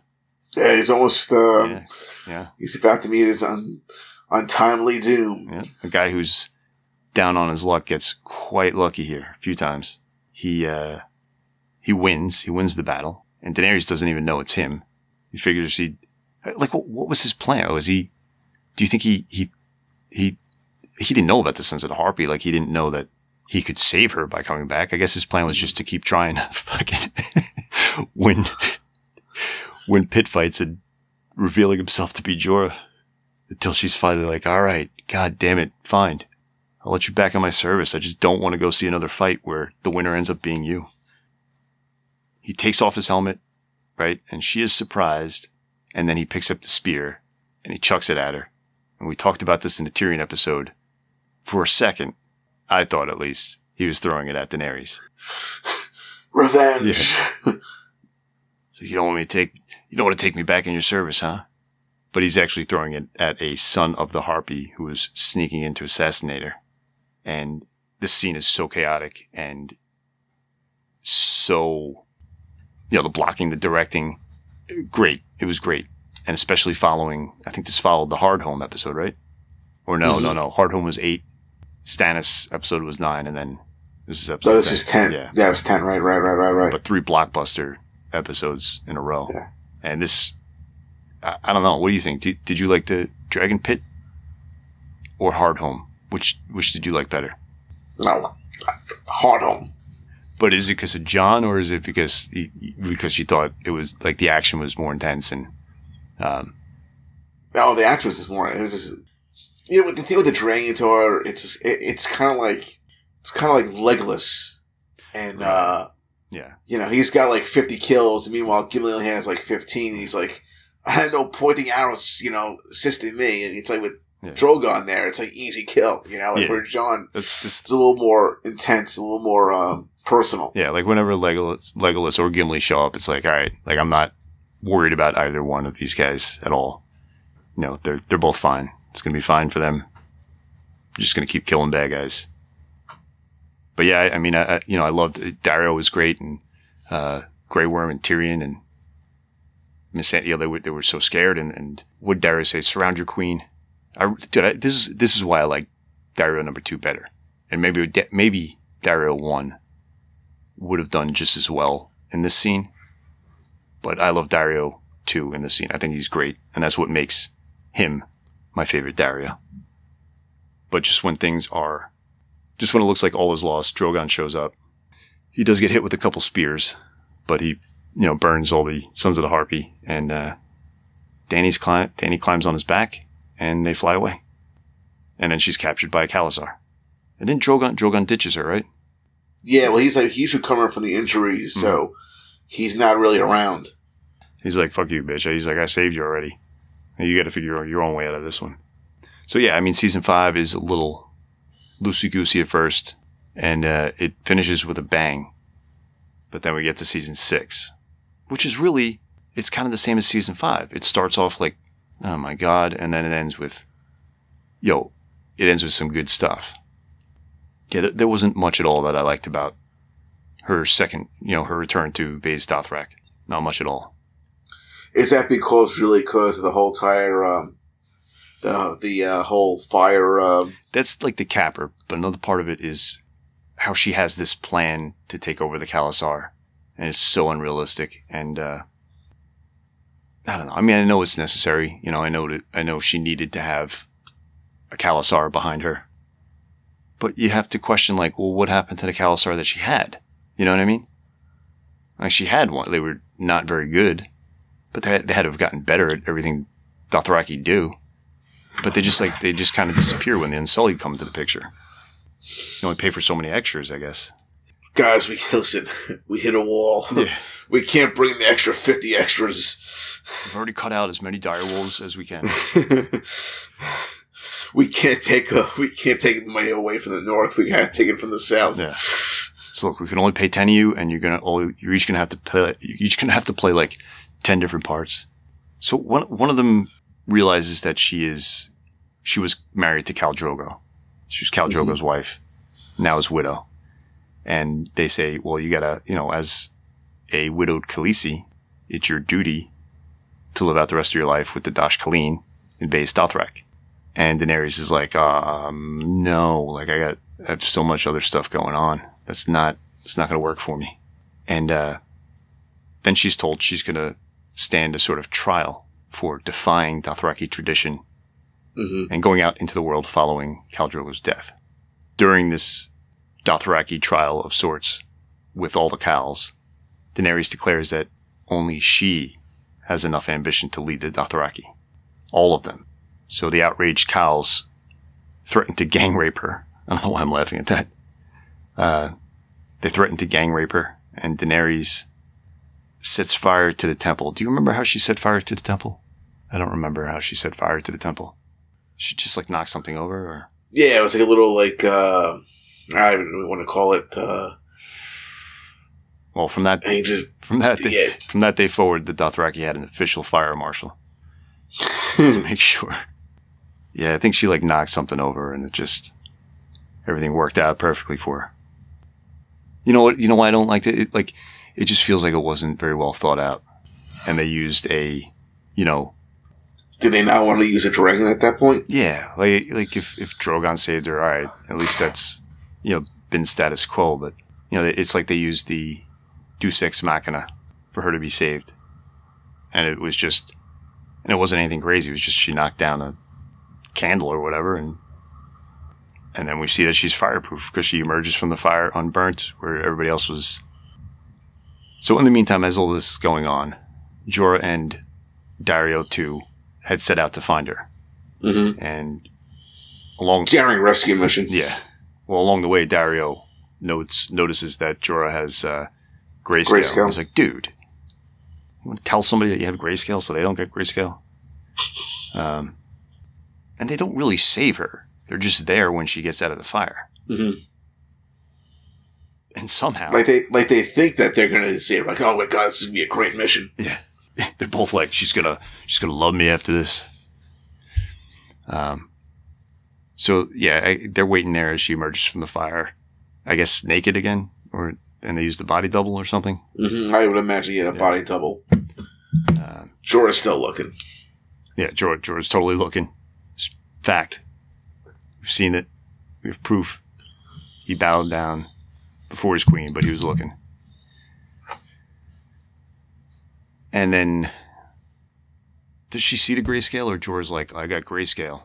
Like, just in case she was going to exile him again. He's like, wait, before you say anything. No, she was going to like hug him and stuff. And then she was like, oh, you're going to hug me? I don't have grayscale. Yeah. I'm just kidding.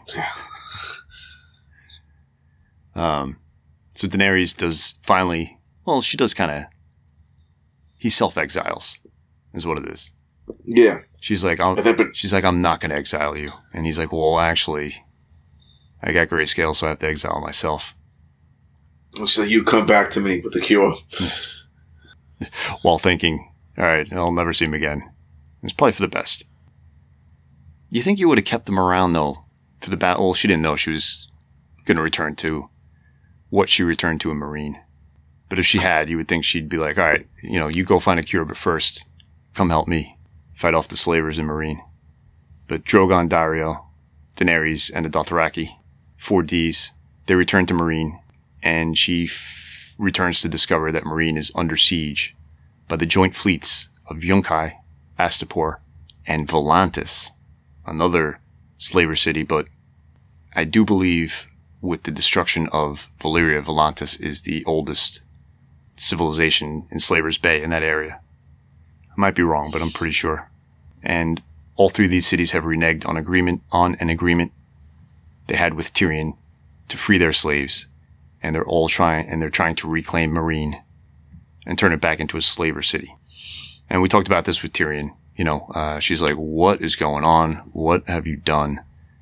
And she's of the mindset to destroy everyone, and Tyrion kind of reins her in.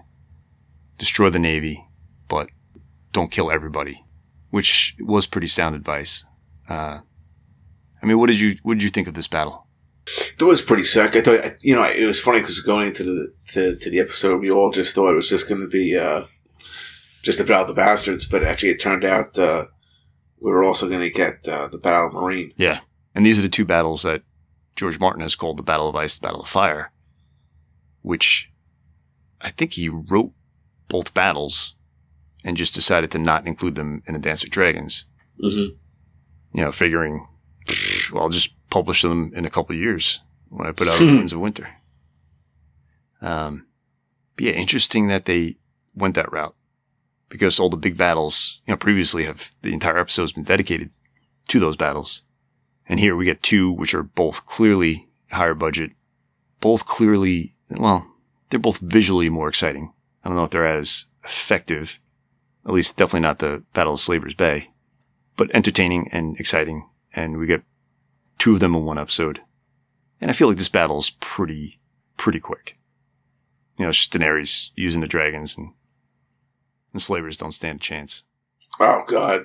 There's no cue Vince McMahon's music. Yeah. No chance. Yeah. That's what you got. Yeah, it's like the slavers had no plan for the dragons.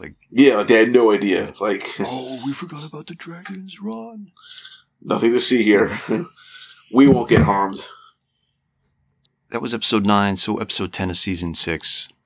Theon and Yara arrive at Marine and willing to bend the knee to Daenerys and offer her the Iron Fleet if Daenerys helps them rid the Iron Islands of their Uncle Euron, crazy Uncle Euron, and help put Yara in place as Queen of the Iron Islands, but a queen that will bend the knee to Queen Daenerys.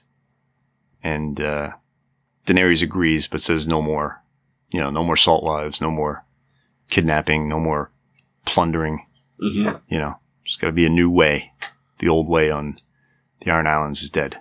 Theon and Yara agree to this, and while this is going on, Varys has snuck across the Narrow Sea for a secret meeting with Ilaria Sand. Undetected. No one.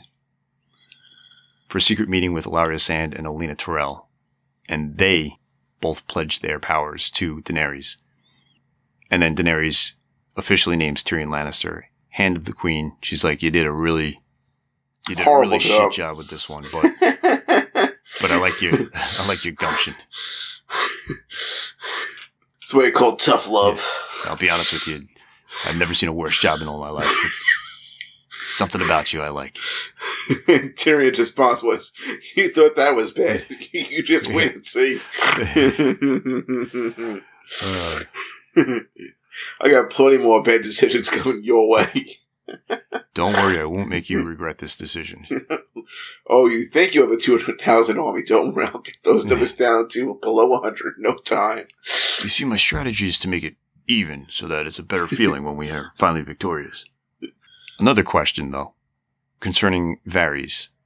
Where is he at in the minds of like Cersei and King's Landing at the moment? I don't quite remember. It's like hearing even seen the speaking of it. They only talk about him. Well, they had to have mentioned him in season 5, right? When maybe Qyburn does, but that's it. Cersei's never like, well, she had to have been like, where's Varys? He must have been a part of this. And that was probably it, right? Yeah. And if that was it, that was it. It wasn't anything else. So second question, was he, I don't think he was, in the Dragon Pit meeting?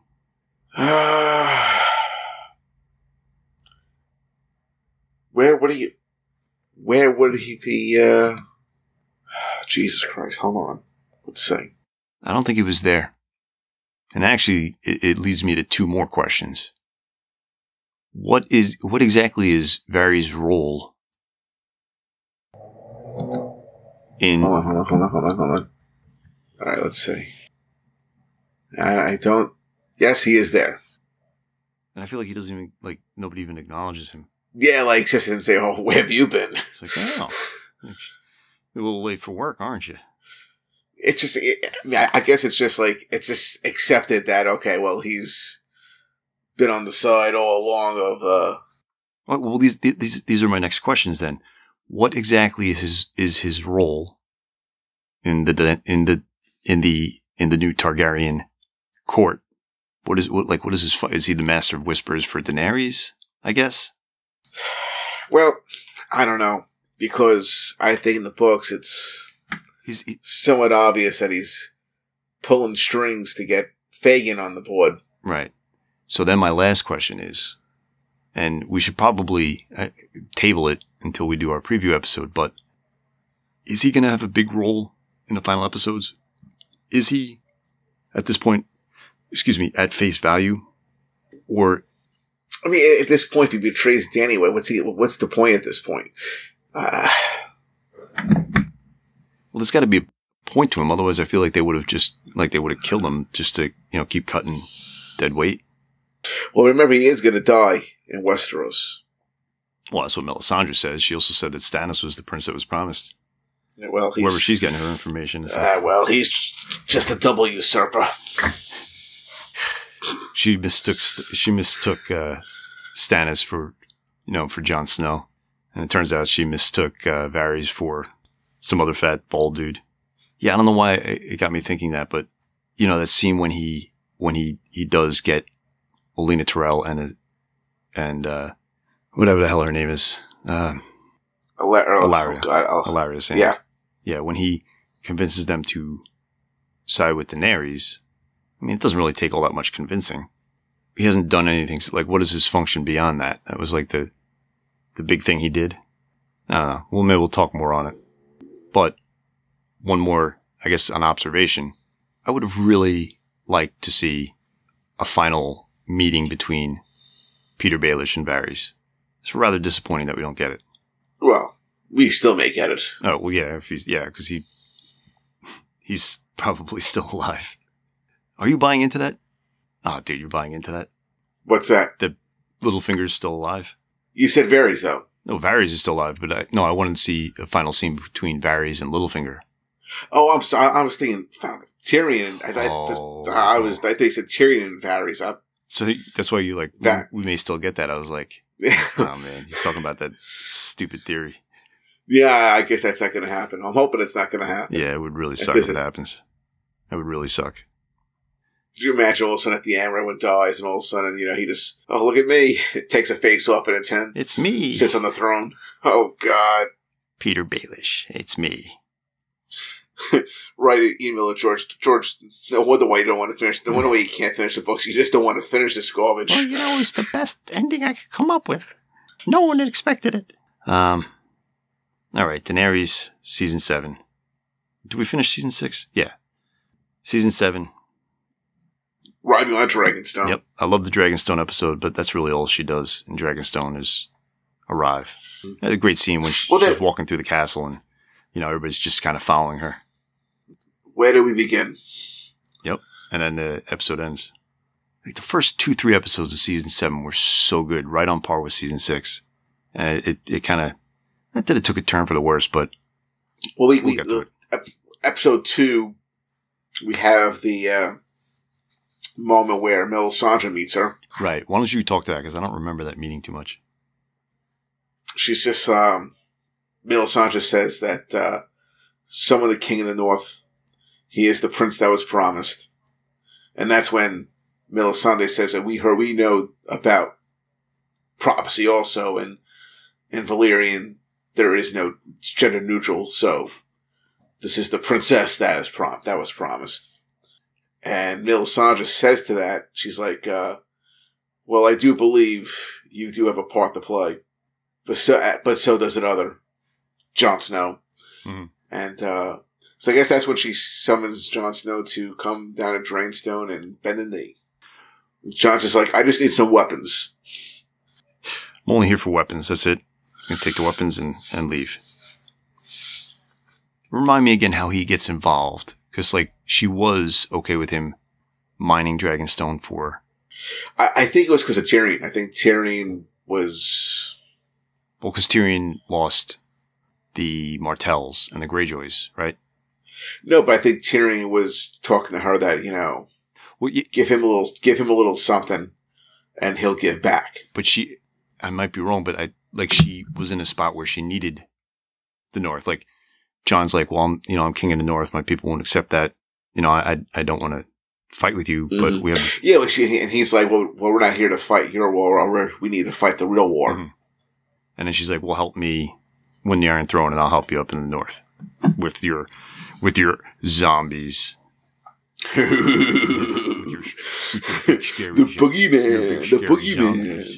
It's the leprechaun. Little does she know. Yeah, because if I remember correctly, Jon and company were just, mining for... What were they even doing? What were they looking for? Dragonglass. Oh, dragonglass, right. Duh. Yeah, they were just searching around for dragonglass. Did they find much? Yeah, I think so. I think they took a whole lot back. We'll find out in season 8 how much they got. Davos is like, there's absolutely no dragonglass here. And Jon's like, well, just find something that might pass as it, so that we can say that we found some. So I think the straw that breaks the camel's back is the Highgarden Casterly Rock ordeal. We talked about this in Tyrion. Mm-hmm. He sends the Unsullied to Casterly Rock, thinking if he takes the Lannister seat of power, which, by the way, is the castle that he wants for himself, if he takes that, what does he think will happen? It'll just be like a moral defeat for Cersei.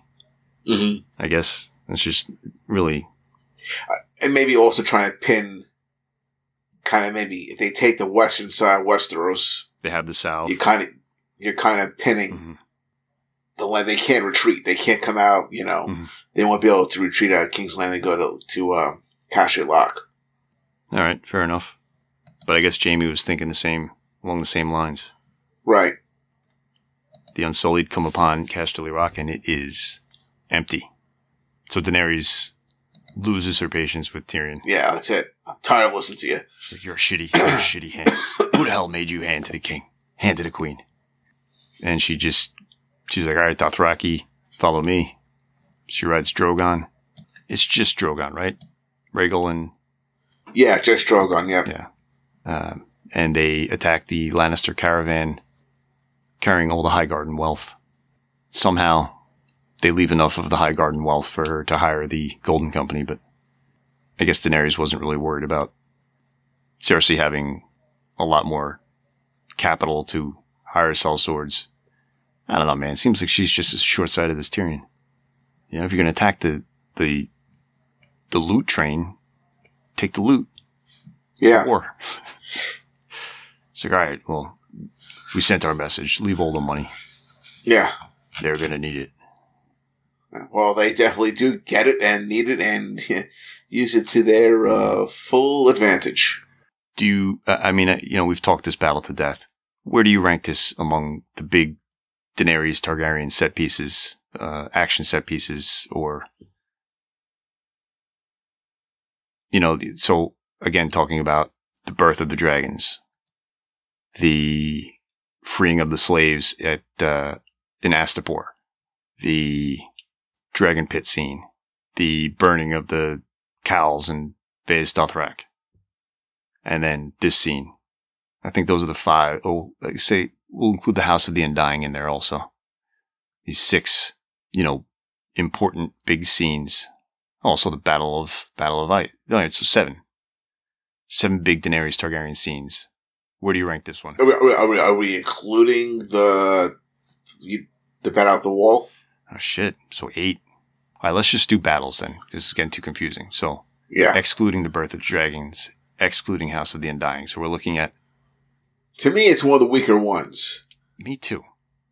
But people go nuts. I know like it's and I know we are in the hipster minority in this one. Uh-huh. We've become what we hate. Yeah, we are the hipsters. But if you think about like the Battle of Ice, the Astapor, and what was the Battle Beyond the Wall, and then this one, rank them 1 through 4. Battle of the Walls 1, Dragon Pits 2, Loot Trains 3, the Astapor's 4. Wow, you put Loot Train above Astapor, huh? Yeah, I mean it is more epic. Yeah, but just not quite jumping the shark, but just too many things happening that are like, everything I know about this show, that wouldn't happen. It felt more like a Lord of the Rings battle in a few ways. It was visually exciting though, like they put a lot of effort into it. I get that. But John, I honestly, I think I might put Astapor at number 1. Really? Yeah, I think so.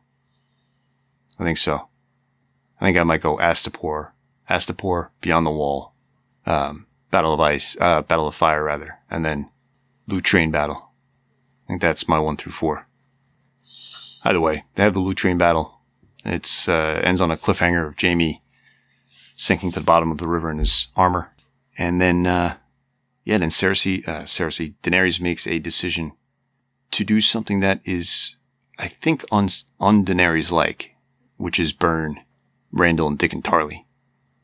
Maybe I'm putting more emphasis on this than I should be, but I feel like she shouldn't have burned them alive, and her choosing to do so gives her a little negative karma that is going to come back, and it's going to come back to haunt her. Maybe that could be one of the things that Tyrion thinks of. Yeah. Well, because, the bigger picture is her father was the Mad King who burned High Lords alive, right? Mm-hmm. Like if the Mad King, if Aerys Targaryen had a dragon, that's exactly what he would have done. He probably would have burned more people, but I forget. It wasn't just Randall and Dickon that were burned alive, right?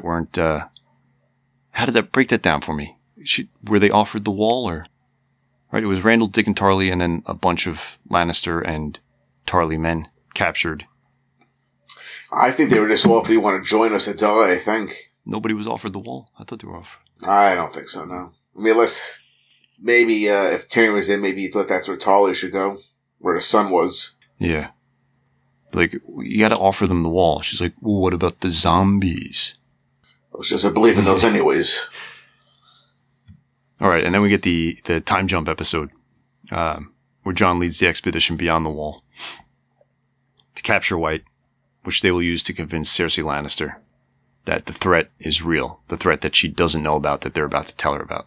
Daenerys saves them from an army of the dead, and yeah, there's just, it's a great action-packed episode, but just the timing of it is just all over the place. Like, we're talking, how many days could they have possibly been out there? from the moment that Gendry started running south to the moment that Daenerys swoops in. It's gotta be a day or two. Like, is that enough time for Gendry to run to the south and then send a letter all the way to Dragonstone? I mean, I guess it's possible for a dragon to, go coast to coast, so to speak, in, I don't know, dude. Like what is the speed of a dragon at I don't know. I feel like it's not possible. I feel like you need a third day, but they weren't out there that long. We need a third day, but we're just going to take the rocket ship 2 days instead of the dragons. 2 days to get there. I don't know. I really don't think they HBO really mattered so much on that because, I mean, if they wait out there a third day, I think those guys freeze to death. Yeah. It all had to happen, though, regardless. So, you look the other way. And once you do, it's a real enjoyable episode. But Viserion is killed with an ice spear. And I don't know, do you think this is the Night King just showboating a little bit? Just like you get the feeling that he was kind of toying with everybody. Like he was a little bit amused, even by the dragons. Yeah. I could do this, I could do that. I'm gonna go for the one right there. But I think it just brings up a good valid point that something that the Alliance might have to consider is, Viserion got killed because no one was running him. Right. To do some evasive maneuvers if there was any kind of weapon being thrown at them. What is the deal with the Night King? Like, it does feel like he was just toying with them. Like he was amused. Well, I guess. And you've spoken before how perhaps they expected the dragons. Yeah. Right? Because what would their plan? He could have easily attacked Jon right away. Mm-hmm. He knew the dragons were coming, so he was just going to wait. So what does that speak to? What does that tell us about him? He's in tune with the werewood network? Yeah, he's a green seer. Is it Bran? Is Bran the Night King? I don't know. I really hope not, but they could do a red herring by putting the Night King in a wooden wheelchair. And we really think it's Bran. Oh, look. There's my wheelchair I used to always ride. And he's got like a really dumb White Walker. Like Hodor. Stupid. So Danny, to quote the classic American film Bad Boys 2, for Daenerys Targaryen, shit just got real. Yeah. Unless that's Bad Boys 1, I don't remember, but yeah, I think it's finally real for her. And she says to Jon that, I had to see it. You can't believe it until you see it. No, like literally, I didn't believe you at all. I thought you were like crazy or a coward, but now Jon makes a fatal move and bending the knee. Yeah. Sorry, that'll be all taken care of next season. Yeah, well, alright, so I guess the last thing I kind of want to touch on is Jon and Dany. Is this a believable romance to you? Like, I don't know. What do you think? Well, I think even in the books, by the time we get to where they're going to be in the books, it's going to be happening kind of abruptly. Mm-hmm. I mean, we're 5 books in, they haven't even met. You're going to think it's going to take at least to the end of Winds of Winter for them to meet.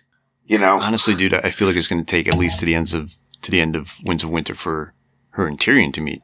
Right. So I can't criticize the pacing of that relationship because I think it's just going to be as hard pressed in the books also. That's why I'm doing 5 more books. All set in Marine. We're really going to get into the city's history.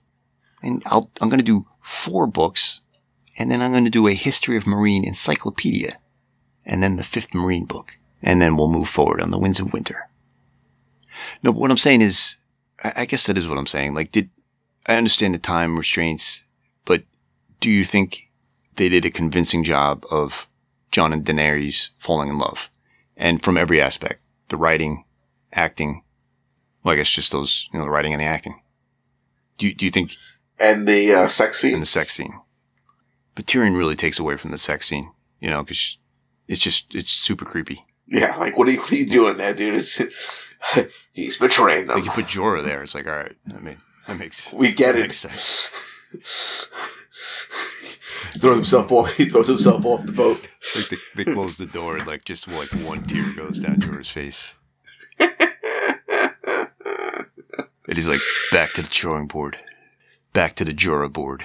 God damn it, this guy took my sword, now he's taking my broad. But I'll have the last laugh. And then also Jorah getting rid of the grayscale. I mean, I like that scene. You know, the pain that he went through to get rid of it. But there have been a lot of theories that grayscale via John Connington is going to really ravage Westeros. No way that's happening, right? In the books.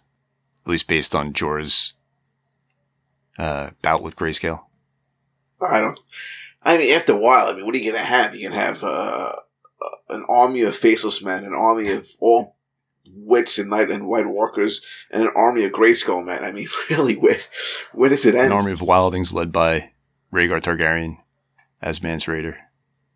Yeah, it's a lot of cool elements, but a lot of them have to be cut. And yeah, the grayscale, it's a cool idea. It works real well with John Connington because of, it makes him rush everything along. But I don't know that it didn't really work too well with Jorah, I don't think. I don't know. So season 7 Daenerys, is it a pretty solid season, or are we meandering again? It's a solid season. Yeah, you gotta give it a solid season. Because finally she's part of the main storyline, Mm-hmm. Like essentially she did 6 seasons worth of stuff that really didn't matter. It was all about her character development. At least like Jon's away from the main Westeros stuff while he's up at the wall. But the things he's dealing with there greatly play into the endgame more than any other storylines. Daenerys is similar because she's also away from the main action, but everything that happens where she is basically meaningless. Do you think the character of Daenerys Targaryen is a red herring? The way that she's framed as the hero, Maester Aemon Targaryen says that she's the princess that was promised, Well, I used to in that regard, but I'm not so much anymore because I feel as if that she's not a redhead, but she's got a role to play. The dragon has 3 heads. It's a big focus of the books. But that's not a phrase mentioned too much in a TV show, right? Like, I feel like it has something to do. It's an important part of what happens in A Song of Ice and Fire. But I guess Benioff and Weiss are, obviously, because there's only 2 dragons. So how can the dragon have 3 heads? Well, I'd be considering Night King is one part of the Night King's your ice dragon, Dany's your fire dragon, and Jon is the ice and fire. Do you think then, you're not saying that you think the Night King might be a Targaryen, right? That's not what you're saying. There's no way. Well, alright, so any theories we save for another episode, but I don't know. It's still, even going through all this stuff, Daenerys Targaryen it's not like, she's not even like a character that I'm like rooting for. I don't know if I'm expecting her to die. I do think she will, right? And, we made our decisions a while ago about who's going to live, who's going to die. I do think Daenerys will die. I also think, she will play an important part in the resolution of this story. But regardless of all that, having gone through everything she did during the TV show, she's like a second thought to me. You know what I mean? She's like an afterthought. Like, I feel like not that I know exactly what's going to happen to her, but I know what her fate is in broad strokes. I think we've both been expecting it for a couple seasons now. And of all the things that will happen in the final 6 episodes, what Daenerys does is I'm not very interested in it. Definitely not excited for it. Really? Yeah, I'm just not. I'm pretty excited right now. I'm just still like Daenerys. Like, yeah, it'll be cool when she shows up at Winterfell and, Jon finds out he's a Targaryen, but it feels like she joined the Jon storyline more than it feels like Jon joined the Daenerys storyline. Like, it feels like she is, I don't want to say second fiddle, but she is now a supporting character to Jon Snow's journey. I guess that's the best way I can put it. You know, she was given all this importance over the first 6 seasons. And I guess you can include the 7th season also, but I don't feel that going into season 8. Like, I don't think she's going to sit the Iron Throne. I don't think that she's going to live. I don't think that maybe she'll give birth to a baby, but it just feels like she's been set up as a red herring for who the hero of this story is from day one, because she's really the only character who's had a like a straight through narrative of, you know, growing, learning, having a defeat, bouncing back, overcoming odds, and she finally gets to Westeros. It almost feels like her story is done, and now it's just going to be the repercussions of her journey. But her journey is finished. You know, she became a queen of Marine. She learned to rule. She came to Westeros to take the Iron Throne, but things are not what she expected them to be at all. And they're a lot worse. Her sitting the Iron Throne is not a priority going into the last season, right? Because it's the others and the Battle for the Dawn Part 2. That's the concern. That's the main conflict. And it feels now that she's an afterthought. You know, there'll be revelations, but not to her. It's revelations about Jon. There's no mystery surrounding her, really. You know, it's all surrounding Jon. I don't know. What are your thoughts on Daenerys? Well, I disagree on her level of importance. She's going to do something very important.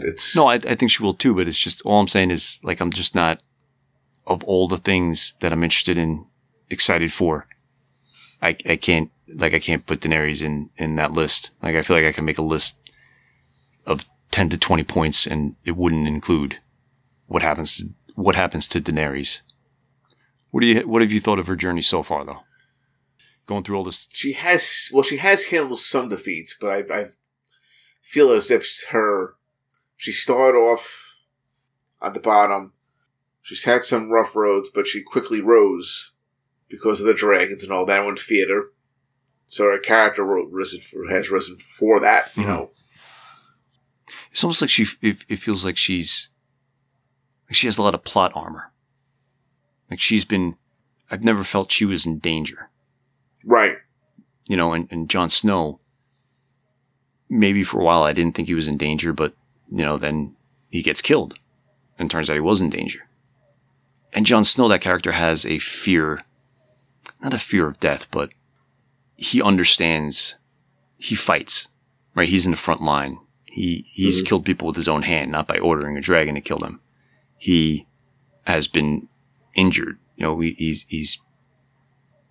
they both have suffered loss, but Jon is just a lot more realistic to me. And Daenerys, you know, you want to list all these accomplishments, but she wouldn't have had those accomplishments if she didn't have dragons. Like, season 1 is her best season as a character because she grows and she accomplishes things on her own. Every other season, it's because of her Unsullied or her dragons or Daria or Jorah. You know, that's why she's accomplishing the things she accomplishes. Whereas Jon, anything Jon's accomplished, it's been because of things that Jon did, physical actions that Jon took, you know? So maybe that's why it's hard for me to be invested in Daenerys. I don't know. Mm-hmm. But I'm sure we'll speak more of her when we cover Jon on our next episode. You looking forward to that, John? I can't wait. We'll let you take the lead on that one, because you're the resident Jon Snow historian, the official. I don't know, a Jon Snowian guru. Yeah. Anyway, thanks for listening. We greatly appreciate it. You can find us on Facebook at facebook.com/The Promised Princes. Follow us on Twitter at Princess Promise. Princess Promised. Read The Westerosi Companion, The Princes That Were Promised.com. The podcast is available on Apple Podcasts, in the Google Play Store, on Stitcher. We are on SoundCloud, Spotify, YouTube. We are still on Instagram, but I haven't posted anything. Subscribe to our show. Leave a review. Make that review 5 stars. Thanks for listening, and we'll speak with you guys next time. Bum, bum, bum, bum, bum, bum, bum, bum, bum, bum, bum, bum, bum.